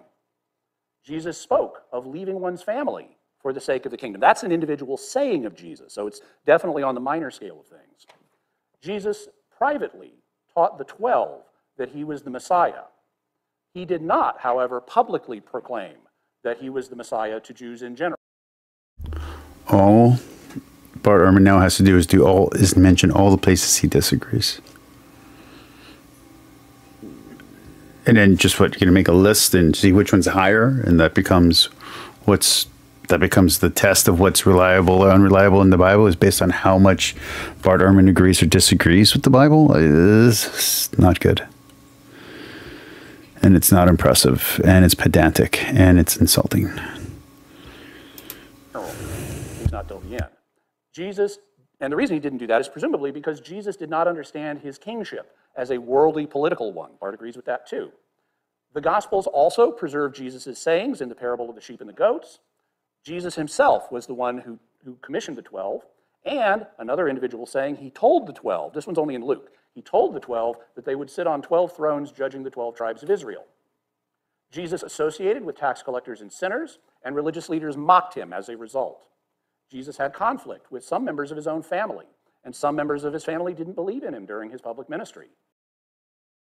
This is way too long of a list. That trip he made to Jerusalem for Passover at the end, that was around AD 30, according to the Gospels and according to Bart Ehrman. He came to Jerusalem, though, not just for Passover, but a week before Passover, according to the Gospels, and Bart says that's probably right. Jesus proclaimed his apocalyptic message at Jerusalem at the end. He objected to the money changing and the selling of animals at the temple, and he, as a result, reacted violently and caused a disturbance in the temple. After the temple incident, Jesus suspected his time was up, but when he was handed over to the Jewish authorities, they didn't try him just according to their own law. They instead handed him over to Pilate, And they didn't have to go far, because the Gospels say, and Bart agrees, that Pontius Pilate was in Jerusalem at the time. As a result, Pilate gave Jesus a brief trial. It did not go on for days or weeks. When asked if he was the king of the Jews, Jesus either answered ambiguously or in the affirmative, according to the Gospels and according to Bart. This is The man who painful. betrayed Jesus, Judas, died some kind of untimely death, and his death was somehow connected with a field in Jerusalem.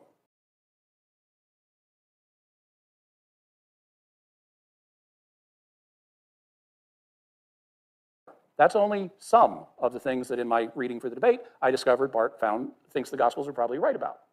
So this is what we're looking at. Bart, the skeptic, agrees the Gospels are probably right about all these major claims, all these intermediate claims, and all these lesser claims.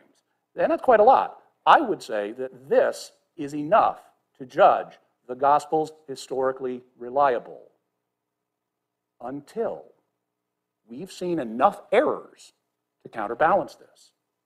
And so we've got to weigh things. Well, tonight, Bart has proposed a few places in the Gospels where he thinks they contain errors. I don't think they are, and we can talk about that later, but for the sake of argument, let's give him those. I notice that they aren't major claims. He's admitted the major story is right. Instead, they're on some intermediate matters or some lesser matters, but fundamentally, this does not counterbalance this. And so I conclude, yes, the Gospels are historically reliable. Thank you.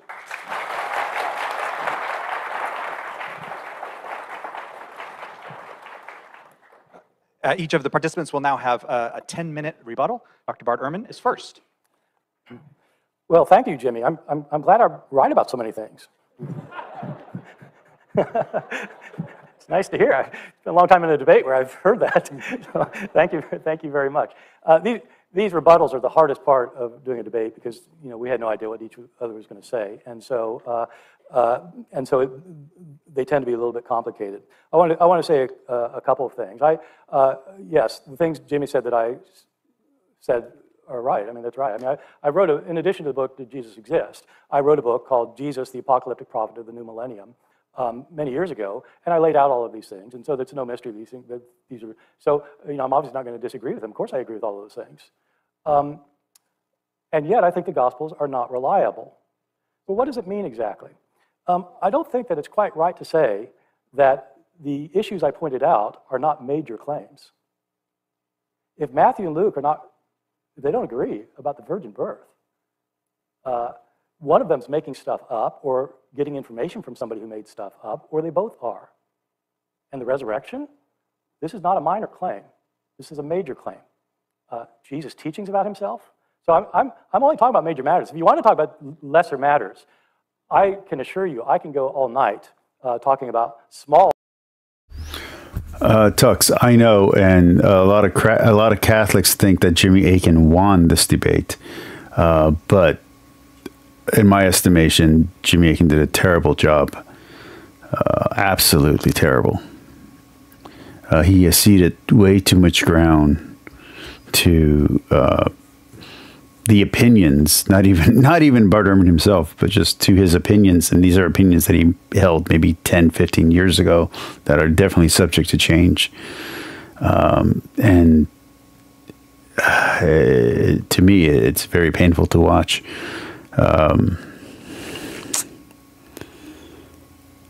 I'm not going to watch the whole debate tonight, but I am going to get all the way through Jimmy Akin's rebuttal to Bart. But I think tomorrow night when we're doing the answer and question portion, there's like this one question that people are like, yeah, see, that's where Jimmy won the debate. If you see it, if you watch this tomorrow night and you see it, tell me, because I don't see it. I don't see him winning the debate at any point.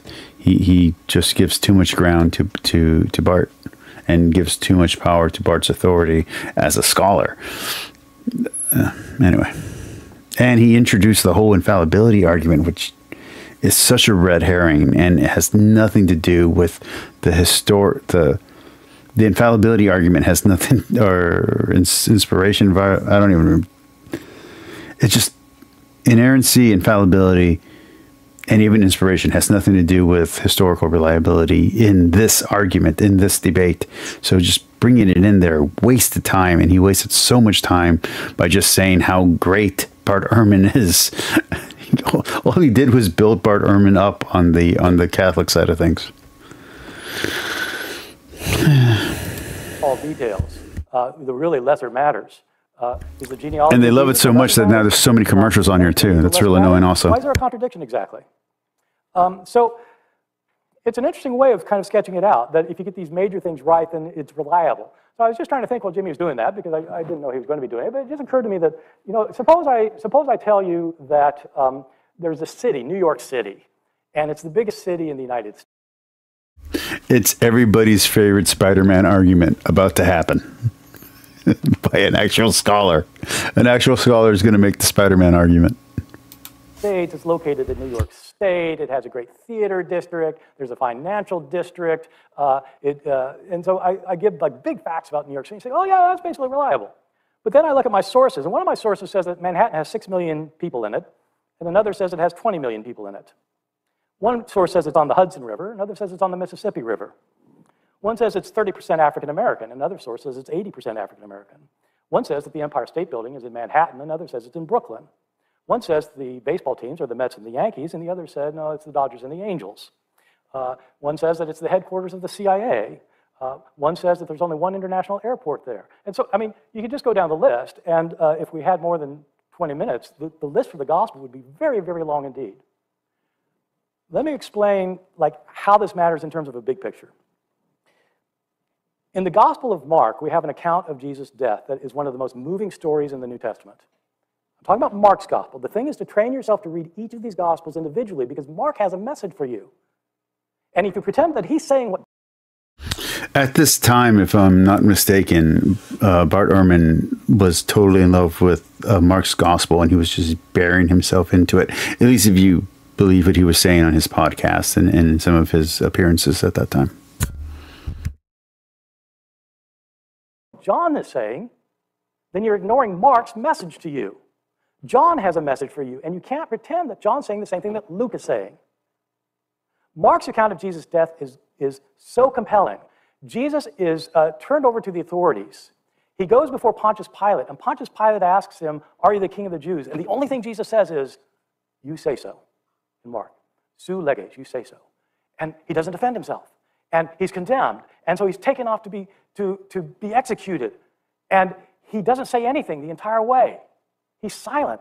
And they nail him to the cross, and he's silent in Mark.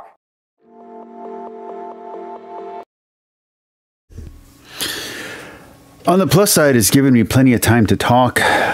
Oh, my crap. For my regulars that are in the chat, should I just buy a subscription to YouTube so I can stop having commercials? Is it worth it? Like, honestly, some of you have known me for over 7 years. Is my channel growing fast enough, and am I improving enough in my ability to communicate with an audience that it's worth buying a year subscription to freaking YouTube just so I can get rid of these commercials? Let me know in the chat, guys. I'm talking to Tux, I'm talking to Pixie, I'm talking to BS. You guys have known me for a long ass time. Is it worth it?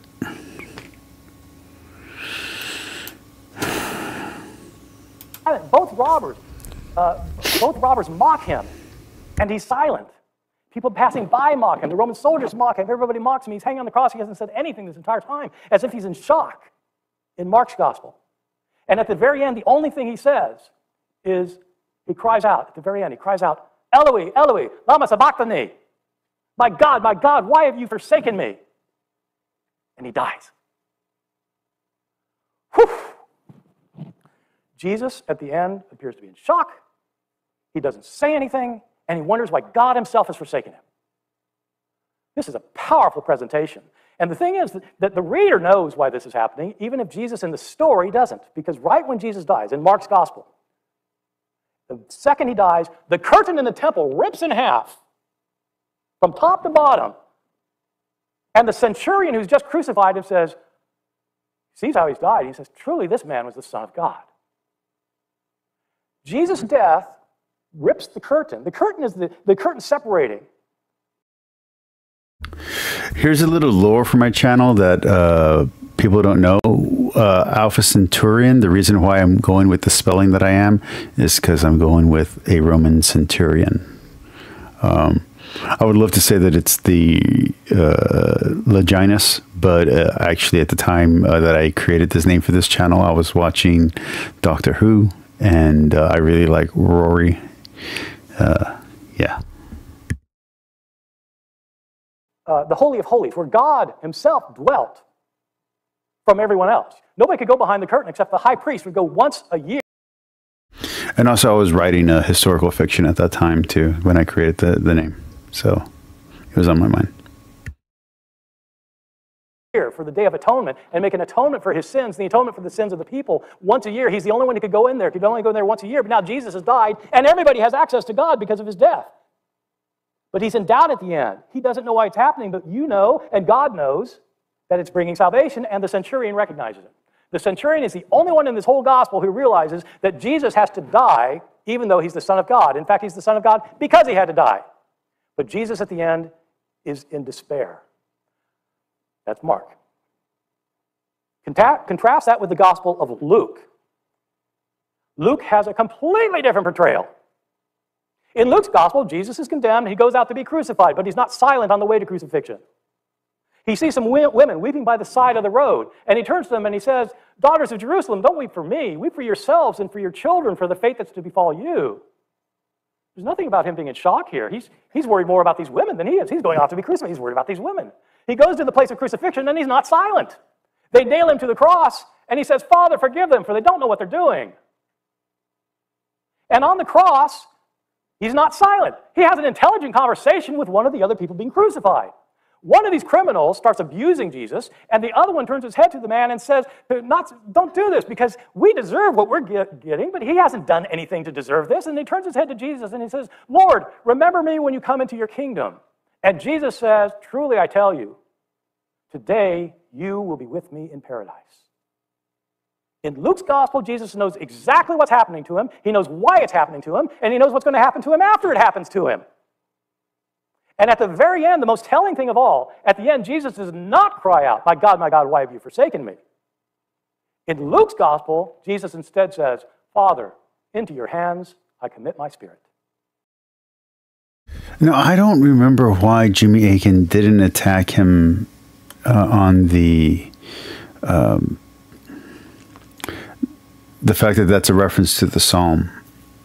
I remember distinctly that he doesn't attack him on it. He might mention it, but I know he doesn't attack him on it. And I know that I watched the follow-up, the debrief that Jimmy Akin did, and I never got a good explanation, or at least I didn't feel I got a good explanation from him on why he didn't attack him on that. I would have.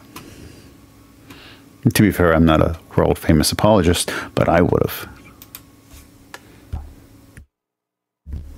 Here, Jesus is calm. I was muted. I'm going to say that again. So I remember after this debate, I watched the debrief with Jimmy Akin, and I never really got a good answer on why Jimmy Akin on the follow-up doesn't attack him harder on the on that being a reference to the Psalm that describes Jesus' crucifixion, according to Christians. Yeah,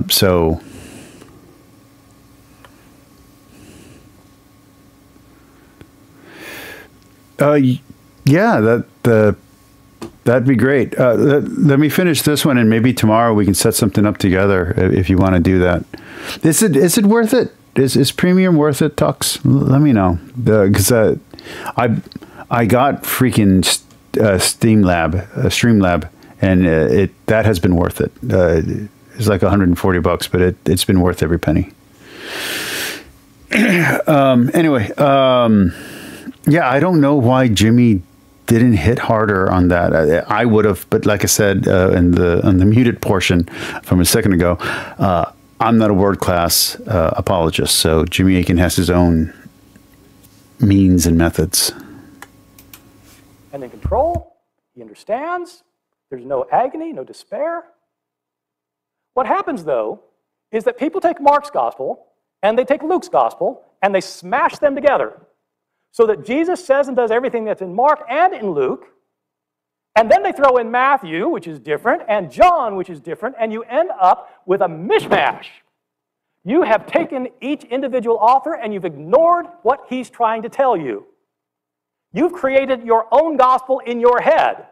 You have written the gospel by combining the four, and so you end up with the 7 last words. You know, and that's something that the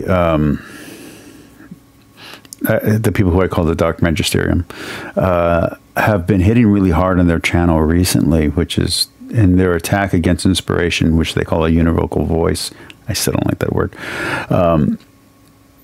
You know, they're basically saying we're writing our own gospel by rewriting everything, but recontextualizing and using typology is not anti-biblical. And I would even argue that hermeneutics on its own is not anti-biblical. Jimmy Akin gives a really good warning on how to use typology properly, which is just always remember to acknowledge that the writer himself most likely didn't have any idea that Jesus existed. And if you want to be really blunt about it, didn't have any idea. So unless you're saying, you know, that somehow the Holy Spirit was inspiring him to know that, the mortal man who physically wrote it didn't know the information, but the Holy Spirit who inspired it did. And when we're using typology, typology has very strong limitations. So yeah, we can use typology for an argument as a supporting evidence. We cannot use it as our main evidence. And when Protestants use typological arguments, which they themselves condemn when Catholics use them, they take them as, no, Melchizedek is not a representation of Jesus, it's not a type of Jesus, it's actually Jesus. And when they do that, they go too far. You know, anyway, it keeps on playing out like that over and over and over again in the Bible, where Protestants are taking an ultra-literalist look and they're misinterpreting or twisting inspiration to mean something, or typology to mean something that it can't mean, in the basis of history and the basis of literature, like just good, healthy literature reading of these texts. So yeah, we believe that it's true, we believe that it's inerrant, but we just mean something completely different than what the Protestants mean when they say it, which to me means that we shouldn't be using the word inerrant because we're saying a completely different word. I don't know, maybe we use the word first or something like that in one of our documents or dogmas. But like the word hell, like the word, there's plenty of words that we use that have been misinterpreted and misused and bastardized by Protestants. I think we should start using different words. Why not? Either let's go back to the Latin, so that way they can't accuse us of meaning what they mean, or we come up with new English words or new German words or new whatever language you want to do your biblical criticism in, so that way we're not conflating our terminology with the Protestant terminology, so that way we don't look like idiots when we're debating people like Bart Erhman.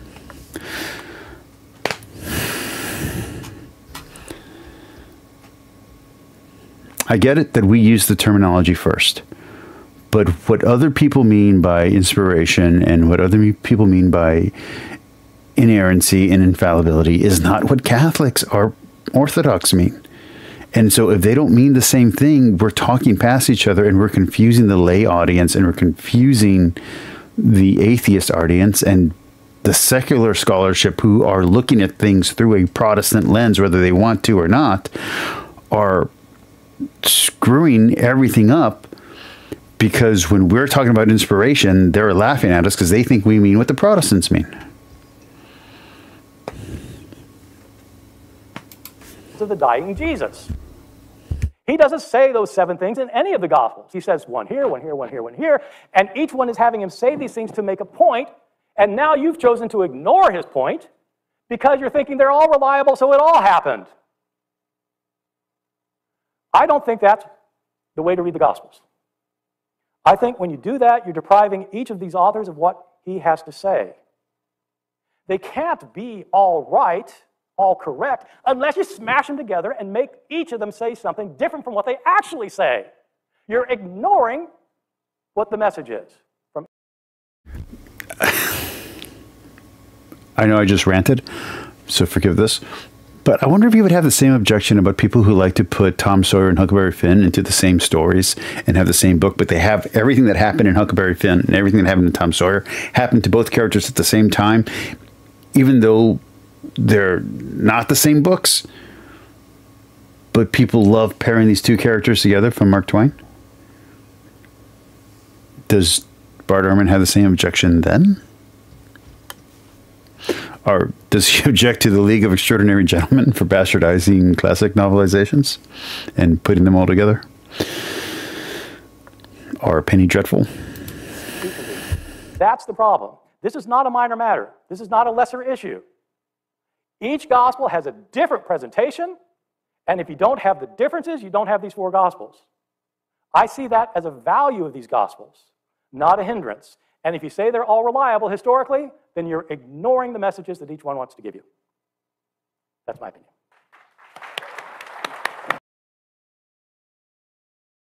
Ha, I was ahead of it this time. Take that.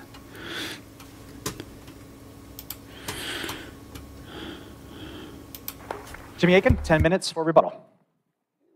Let him get the PowerPoint up. There we go. So, oh, actually, that's the wrong file. Here we go.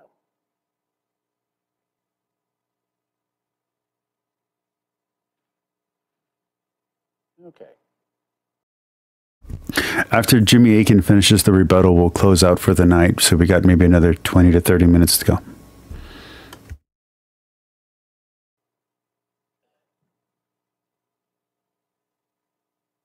So Bart has made some challenges to individual passages in the Gospels that he thinks are likely not accurate. And he said that some of these are ones where it's actually something important. He said major. And specifically, I was taking notes. He said Matthew. I don't like that Jimmy Akin stayed on the slideshow presentation because it showed that he's too tied into whatever he wrote beforehand, and I don't think what he wrote beforehand worked. And Luke disagree about the virgin birth, and that the Gospels generally disagree about the resurrection. But of course, that's not true. Matthew and Luke agree that Jesus was born of a virgin. The points that Bart thinks are erroneous are indeed lesser matters, because they agree, both of them make the point explicitly, Jesus was born of a virgin. Similarly, all four of the Gospels agree Jesus was resurrected. So wherever they may have differences, it has to be on a lesser matter, not one of the top-line major claims. But really,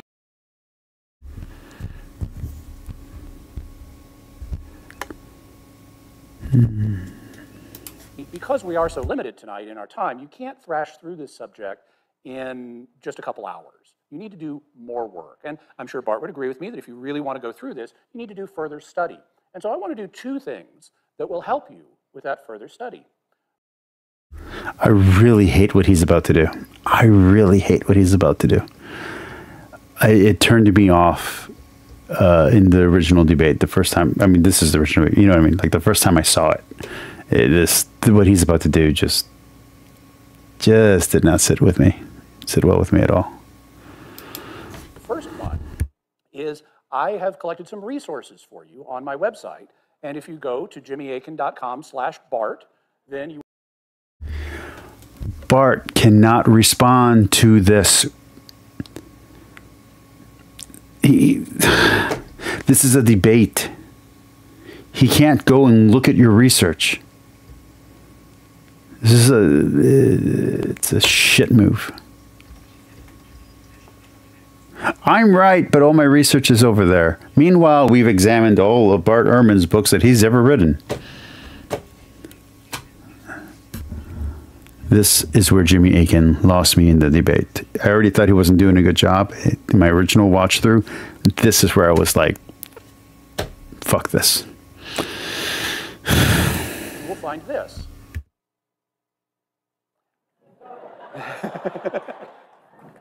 And you'll find a list. That is so childish and so insulting. I'm glad Bart had a good sense of humor about that. Of links to different resources. And I want to call attention to the one right up at the top, because if you click on that link, here's what you find. where Bart and I agree, because Bart agrees the Gospels are probably right on all those things we covered, and there were a bunch of them, and I agree that they're right on those things, so I like to lead with the positive, and so I wanted to show you up front where Bart. This is not a response. This is not a rebuttal. At least not yet. And I agree. But of course, and in the Where Bart and I Agree file, you'll find the claims as well as quotations from Bart, so you can see what he has to say in his own words. So you can see I'm not just making stuff up. But of course, I don't think Bart is right about everything. And so you'll also find links to things like how ancient authors wrote. Thank you, Tux. Like I said, I'm not going to do it tonight just because I got a job as I don't know if I'm allowed to say what. I got a good job again. So I have to, tomorrow morning, I have to set up, I have to open for this new thing. So I can't do it tonight, but maybe tomorrow. And I'll give you the, I'll grant you the request through the Discord. Thank you, man. I appreciate that. What about the enrollment or census at Jesus' birth? That commonly comes up in such discussions. Bart's brought it up before. How the infancy narratives fit together. Also, questions about Jesus' genealogies, like who was his grandfather. Do you want me to advertise that on the thing? I can do that right now if you want me to make an announcement for that. I know you put it in the chat, but if you want me to, I can make an announcement for anyone who watches this. I usually get, I've been getting most of my views now at around 10 in the morning, 10:30 in the morning. So if you want me to, I can promote that for you. Just let me know in the chat. What about when he was crucified, and how did the different crucifixion and resurrection accounts fit together? So you can use those resources. I mean, you can read Bart's books. You can also read these to help you out in your further study. I also want to mention a few writing practices that ancient authors used, because if you want to read an ancient document, you need to know what the rules were, how the author worked. And so I want to mention 3 different writing practices that you'll find in ancient authors, including the authors of the Gospels. The first one is selection. And authors had to be selective because they couldn't mention everything or everyone in their writing. So for example, Mark mentions a story where Jesus healed a blind man. But if you look at Matthew's account, Matthew mentions that there were 2 blind men on this occasion. And neither one of those is a mistake. They're not contradicting each other. Mark has simply selected one of the blind men to focus his story on, and Matthew selected both of them. And I've heard Bart before say that, that selection, and some authors including some details that are omitted by others, that's not a contradiction. Am I right, Bart? Yes. Awesome. I like being right about stuff occasionally, too. Another ancient writing practice is I really do feel like if Jimmy had done a better job of this debate, I don't want to say been more professional, because it's not like he's being unprofessional, but had just focused in on the actual arguments. Bart doesn't seem to know what to do with Jimmy. Like he doesn't know what Jimmy Akin's even doing. It's so bizarre to him that I think Jimmy could have won this debate if he had actually presented, I don't know, an argument. Paraphrase. And paraphrase refers to communicating the same meaning in different words. For example, if you go to a coworker and it's the end of the day and you tell him, the boss said we can go home now.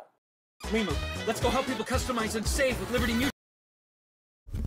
Damn it, that's definitely going to get me hit.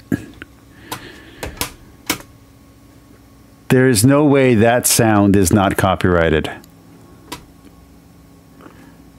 All right, so tomorrow morning, when I get notified, I will have to edit that out. And the processing takes, for some reason, once it's already uploaded, the processing takes forever. So the video might be unavailable for a while, which is going to hurt my views. But while we're streaming, we're okay. So, but yeah, tomorrow I'm going to have to edit out that opening.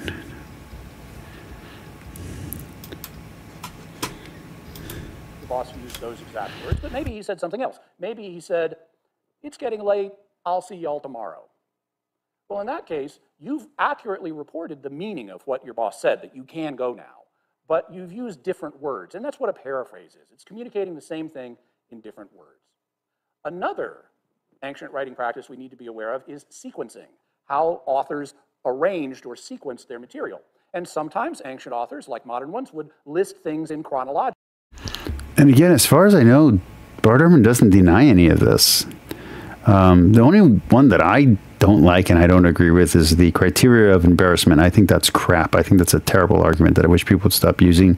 Just like I'm glad people have stopped using it's so amazing, no one could make it, no one could make this up. I hate that argument. That's so stupid. Anybody can make anything up.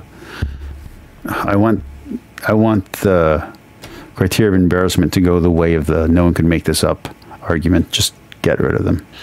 But all of this stuff, Bart Ehrman's not disagreeing with any of this. So this isn't even fighting a strong man or a steel man. This is fighting a different opponent. This is just fighting the wrong person. Did he think that him and Bart were gonna team up and become buddies? I don't understand what this is. I'm not going to disagree with you. I'm just going to attack positions you don't hold. But I'm not going to strawman you, so don't worry. I'm just attacking a different person altogether who is not here in this debate. Order.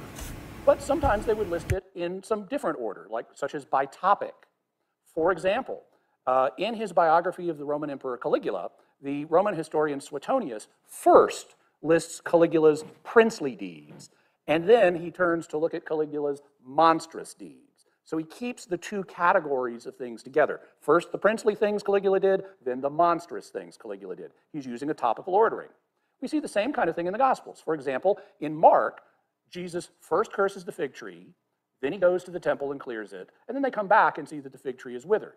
But Matthew, characteristically of Matthew, likes to keep stuff on the same topic together. So he's got these two stories on the topic of the fig tree. It was cursed, and then it was found withered, and so Matthew puts those together because they're on the same topic. When you are aware of these writing practices, it'll take care of the large majority of different passages where people have questioned whether the Gospels are accurate. And there's something else that's important to realize about these, which is they involve approximations. And it's important to recognize when an author is approximating rather than giving you the specific, precise detail. And again, all of this is fine. All of this is good. Should have been in the opening. But again, I don't think Bart disagrees with any of this. So who are you rebutting? Rebut the things that Bart Ehrman said. Rebut the things that Bart Ehrman said. Let's look at a common example. Happens every day. Captain Kirk says, "When will we arrive at the planet?" Mr. Chekhov says, "In 2 hours, Captain." At which point Spock says, "Correction, Ensign, we will arrive in 1 hour, 59 minutes, and 47.5 seconds." At which point... I'll tell you what, the next time I want to make a theological point on this channel, I'm going to pull out what Transformers I have left and just play with them in front of you. And then we can have a 2-hour discussion about Farscape. And then at the very end, I'll say something about my religious faith and hang up on you before you guys have a chance to respond. How does that sound? Oh, that wouldn't be a good idea. Oh. If only someone had told Jimmy Akin this.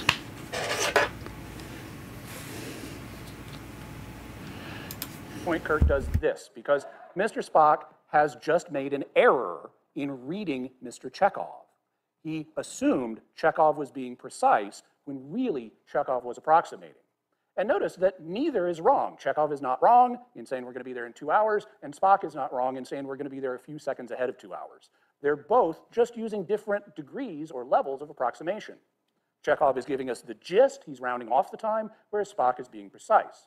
And so, here's why this is important to the Gospels. Ancient authors usually had to give the gist. They had no tape or video recorders, they usually had no transcripts, they had no clocks. So they had to give In my next debate against not an atheist, it has to be someone who I really disagree with really terribly, a Calvinist. I'm just going to tell them all the ways that they're correct and then agree with them during the rebuttal and use their argue their points of argument as proof that I'm correct. Yep. Yeah. Yeah. Yeah, they had no tapes or recorders. Yeah, they had no transcripts. They had no clocks. And the details had to be as a gist. They couldn't be proper or exact because there's no written recording. And the audience, the intended audience, wasn't expecting an accurate account. But it's reliable.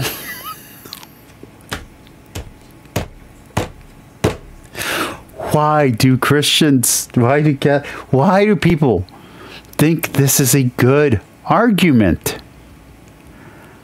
I would be laughing in their face if it was something they were trying to convince me that I didn't agree with.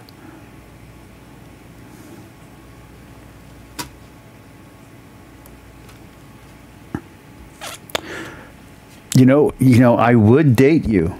I would date you. You're very nice. You're totally sweet. But you're not my type, and you're really more of a friend. And but I would date you. I won't. How is this? This is terrible argumentation. The gist of what happened because they didn't have the small details available to them. And as a result, their audiences typically expected gist accounts. Just like Captain Kirk. No, you're very handsome. I just find you completely ugly. Would expect Mr. Chekhov to give an approximation of when we get to the planet. So it's a mistake to do what Mr. Spock did and press the details of a gist account, because the details aren't meant to be precise. They're meant to be approximate and to convey the essence of what happened. And we all approximate. And Christians wonder why my channel went anti-apologetics. All give the gist. Like when you tell your coworker, the boss said we can go home now, when really he said I'll see you later. We must apply the gist principle to ancient authors, including the authors of the Gospels. They are. Jimmy, I got news for you. I agree. I believe Jimmy Akin agrees. I believe every atheist in the world agrees with you. Yes, you're correct. No one thinks it's an accurate account. Thank you, Jimmy, for proving everyone who disagrees with our stance that the gospel is true. Correct. Thank you. Thank you, Mr. Akin. I'm really glad you torpedoed my channel one time by saying a writing from the Liturgy of the Hours was incorrect and that no one should watch my channel for daring to agree with something in the Liturgy of the Hours by saying they shouldn't agree with the Oxford Study Bible and that they should throw the Oxford Study Bible away. I appreciate that the same person who said that about my channel also just gave tons of ammunition for every atheist who thinks that the Bible is unreliable.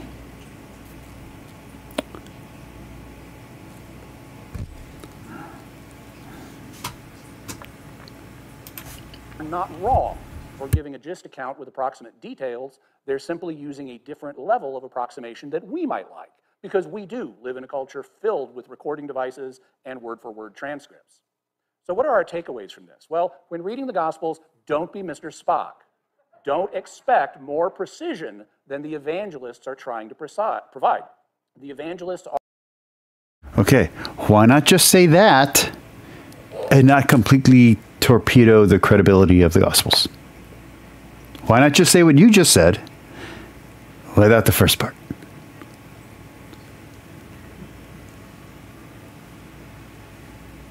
Okay.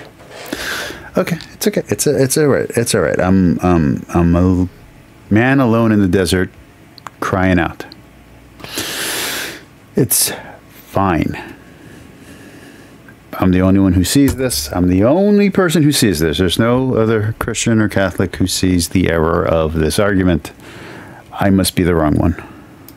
Are intending to give us gist accounts, and the important thing is that the gist is accurate. Like, we're going to be at the planet in 2 hours. We've seen the Gospels are right on the gist lots. Pixie, could you expand on that? I want to go ahead and read that comment out loud, but I don't have the exact context. If you could expand on that comment, I'd greatly appreciate it. Thank you. And as long as the gist is accurate, the Gospels are doing what they are intending to do, which is give us a historically reliable account. Okay, I know he finishes saying what I want him to say, but let me go back and play that part again. Okay, let's see if my audience, who has a better ear for this, here's what he just said. Also, the important thing is that the gist is accurate. Like, we're going to be a planet of 2 hours. Not that part. We Here. see the Gospels are right on the gist lots. And as long as the gist is accurate, Gospels are doing what they are intending to do, which is give. Okay, let's pretend he doesn't say the next part of the sentence. Hold on, I'm gonna shrink my I'm gonna shrink my little photo, my little picture down just a little bit. Okay, let's pretend he's not saying this part. As long as the gist is accurate, the Gospels are doing what they are intending to do. You know, lie to you.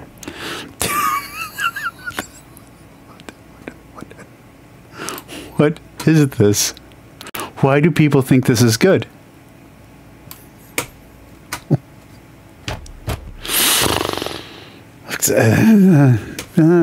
I'm living in wacky-dacky world.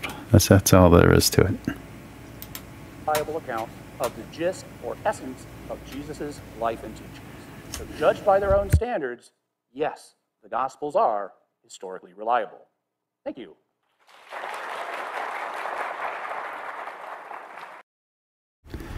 People in my chat, did he just argue for the historical reliability of the Gospels or the historical unreliability of the Gospels? Please let me know. Please let me know what you heard him argue for. Not what he says he argued for, not what my fellow Catholics and fellow Christians say he argued for. What did you hear him argue for? Because I know what I heard.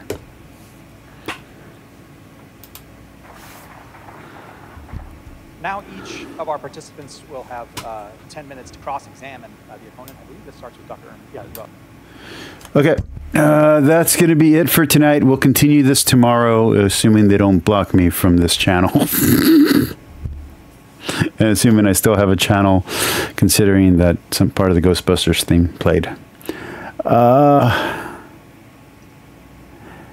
I'm going to give it about a minute or two to see if you all respond to that last question I asked. But if I don't see a response, I'm just going to call it a night right there. I love Jimmy Akin. Oh, hold on. Okay. All right. I'm gonna read I'm gonna read Pixie Storm's comment right now. Forgetting my deep-seated trust issues, people have faulty memories and are susceptible to suggestion, cults, and shared delusions and all sorts of things. In the same way, no text has ever provided a record of God speaking to man, only man building God. I don't agree with Pixie's final statement, but I think that's a very strong point, that you can make the argument, and people do make the argument, that it's just people's imagination.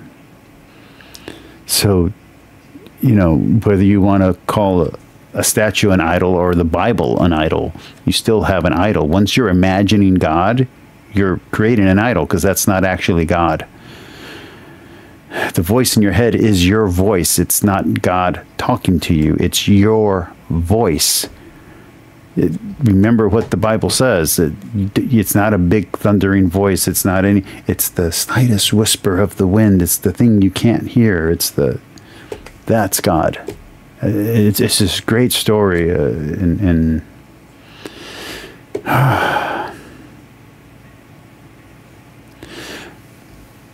All right. Pixie, I love you. Thank you for commenting that. I appreciate it. Tux, I really appreciate your offer to do a Discord viewing.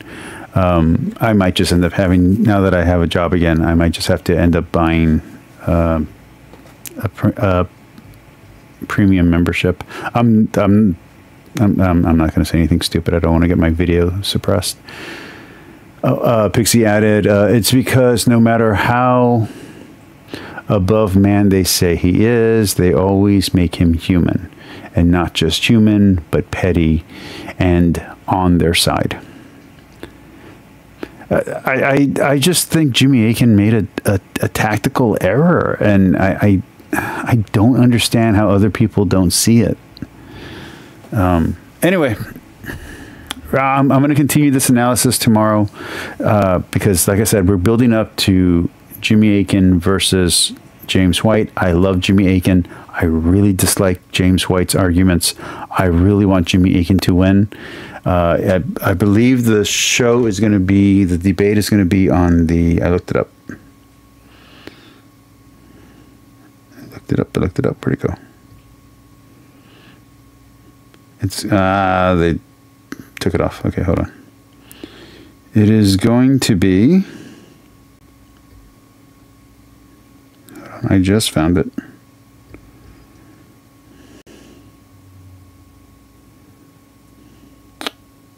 And now it disappeared.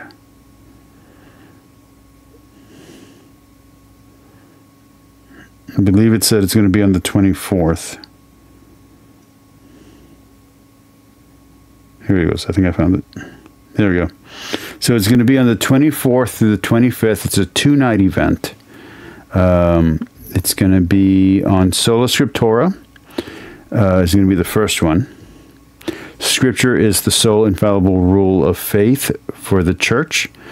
And Jimmy Akin is going to be doing the opposite argument that he's doing here. And then the next argument is going to be, how does one find peace with God? And that's going to be Jimmy Akin versus James White. I want Jimmy Akin to win both of these arguments. I am a Catholic. I just think this was a terrible argument. And I don't want to see him make these mistakes with James White, because James White is not nice like Bart Ehrman is. James White will not give you this amount of latitude. And I don't want to see Jimmy Akin, who I do think is the best apologist we have, get his butt kicked by a guy who I think is a jerk and a bully and a liar and a manipulator. So, on the other hand, it's two apologists fighting each other, and this channel is dedicated to anti-apologetics, so it might work out, even if it doesn't sound good. I love you all. God bless. Remember, forgive everyone for everything. God forgives you, so you forgive yourself, and forgive your enemies. And have patience. I love you all. Good night.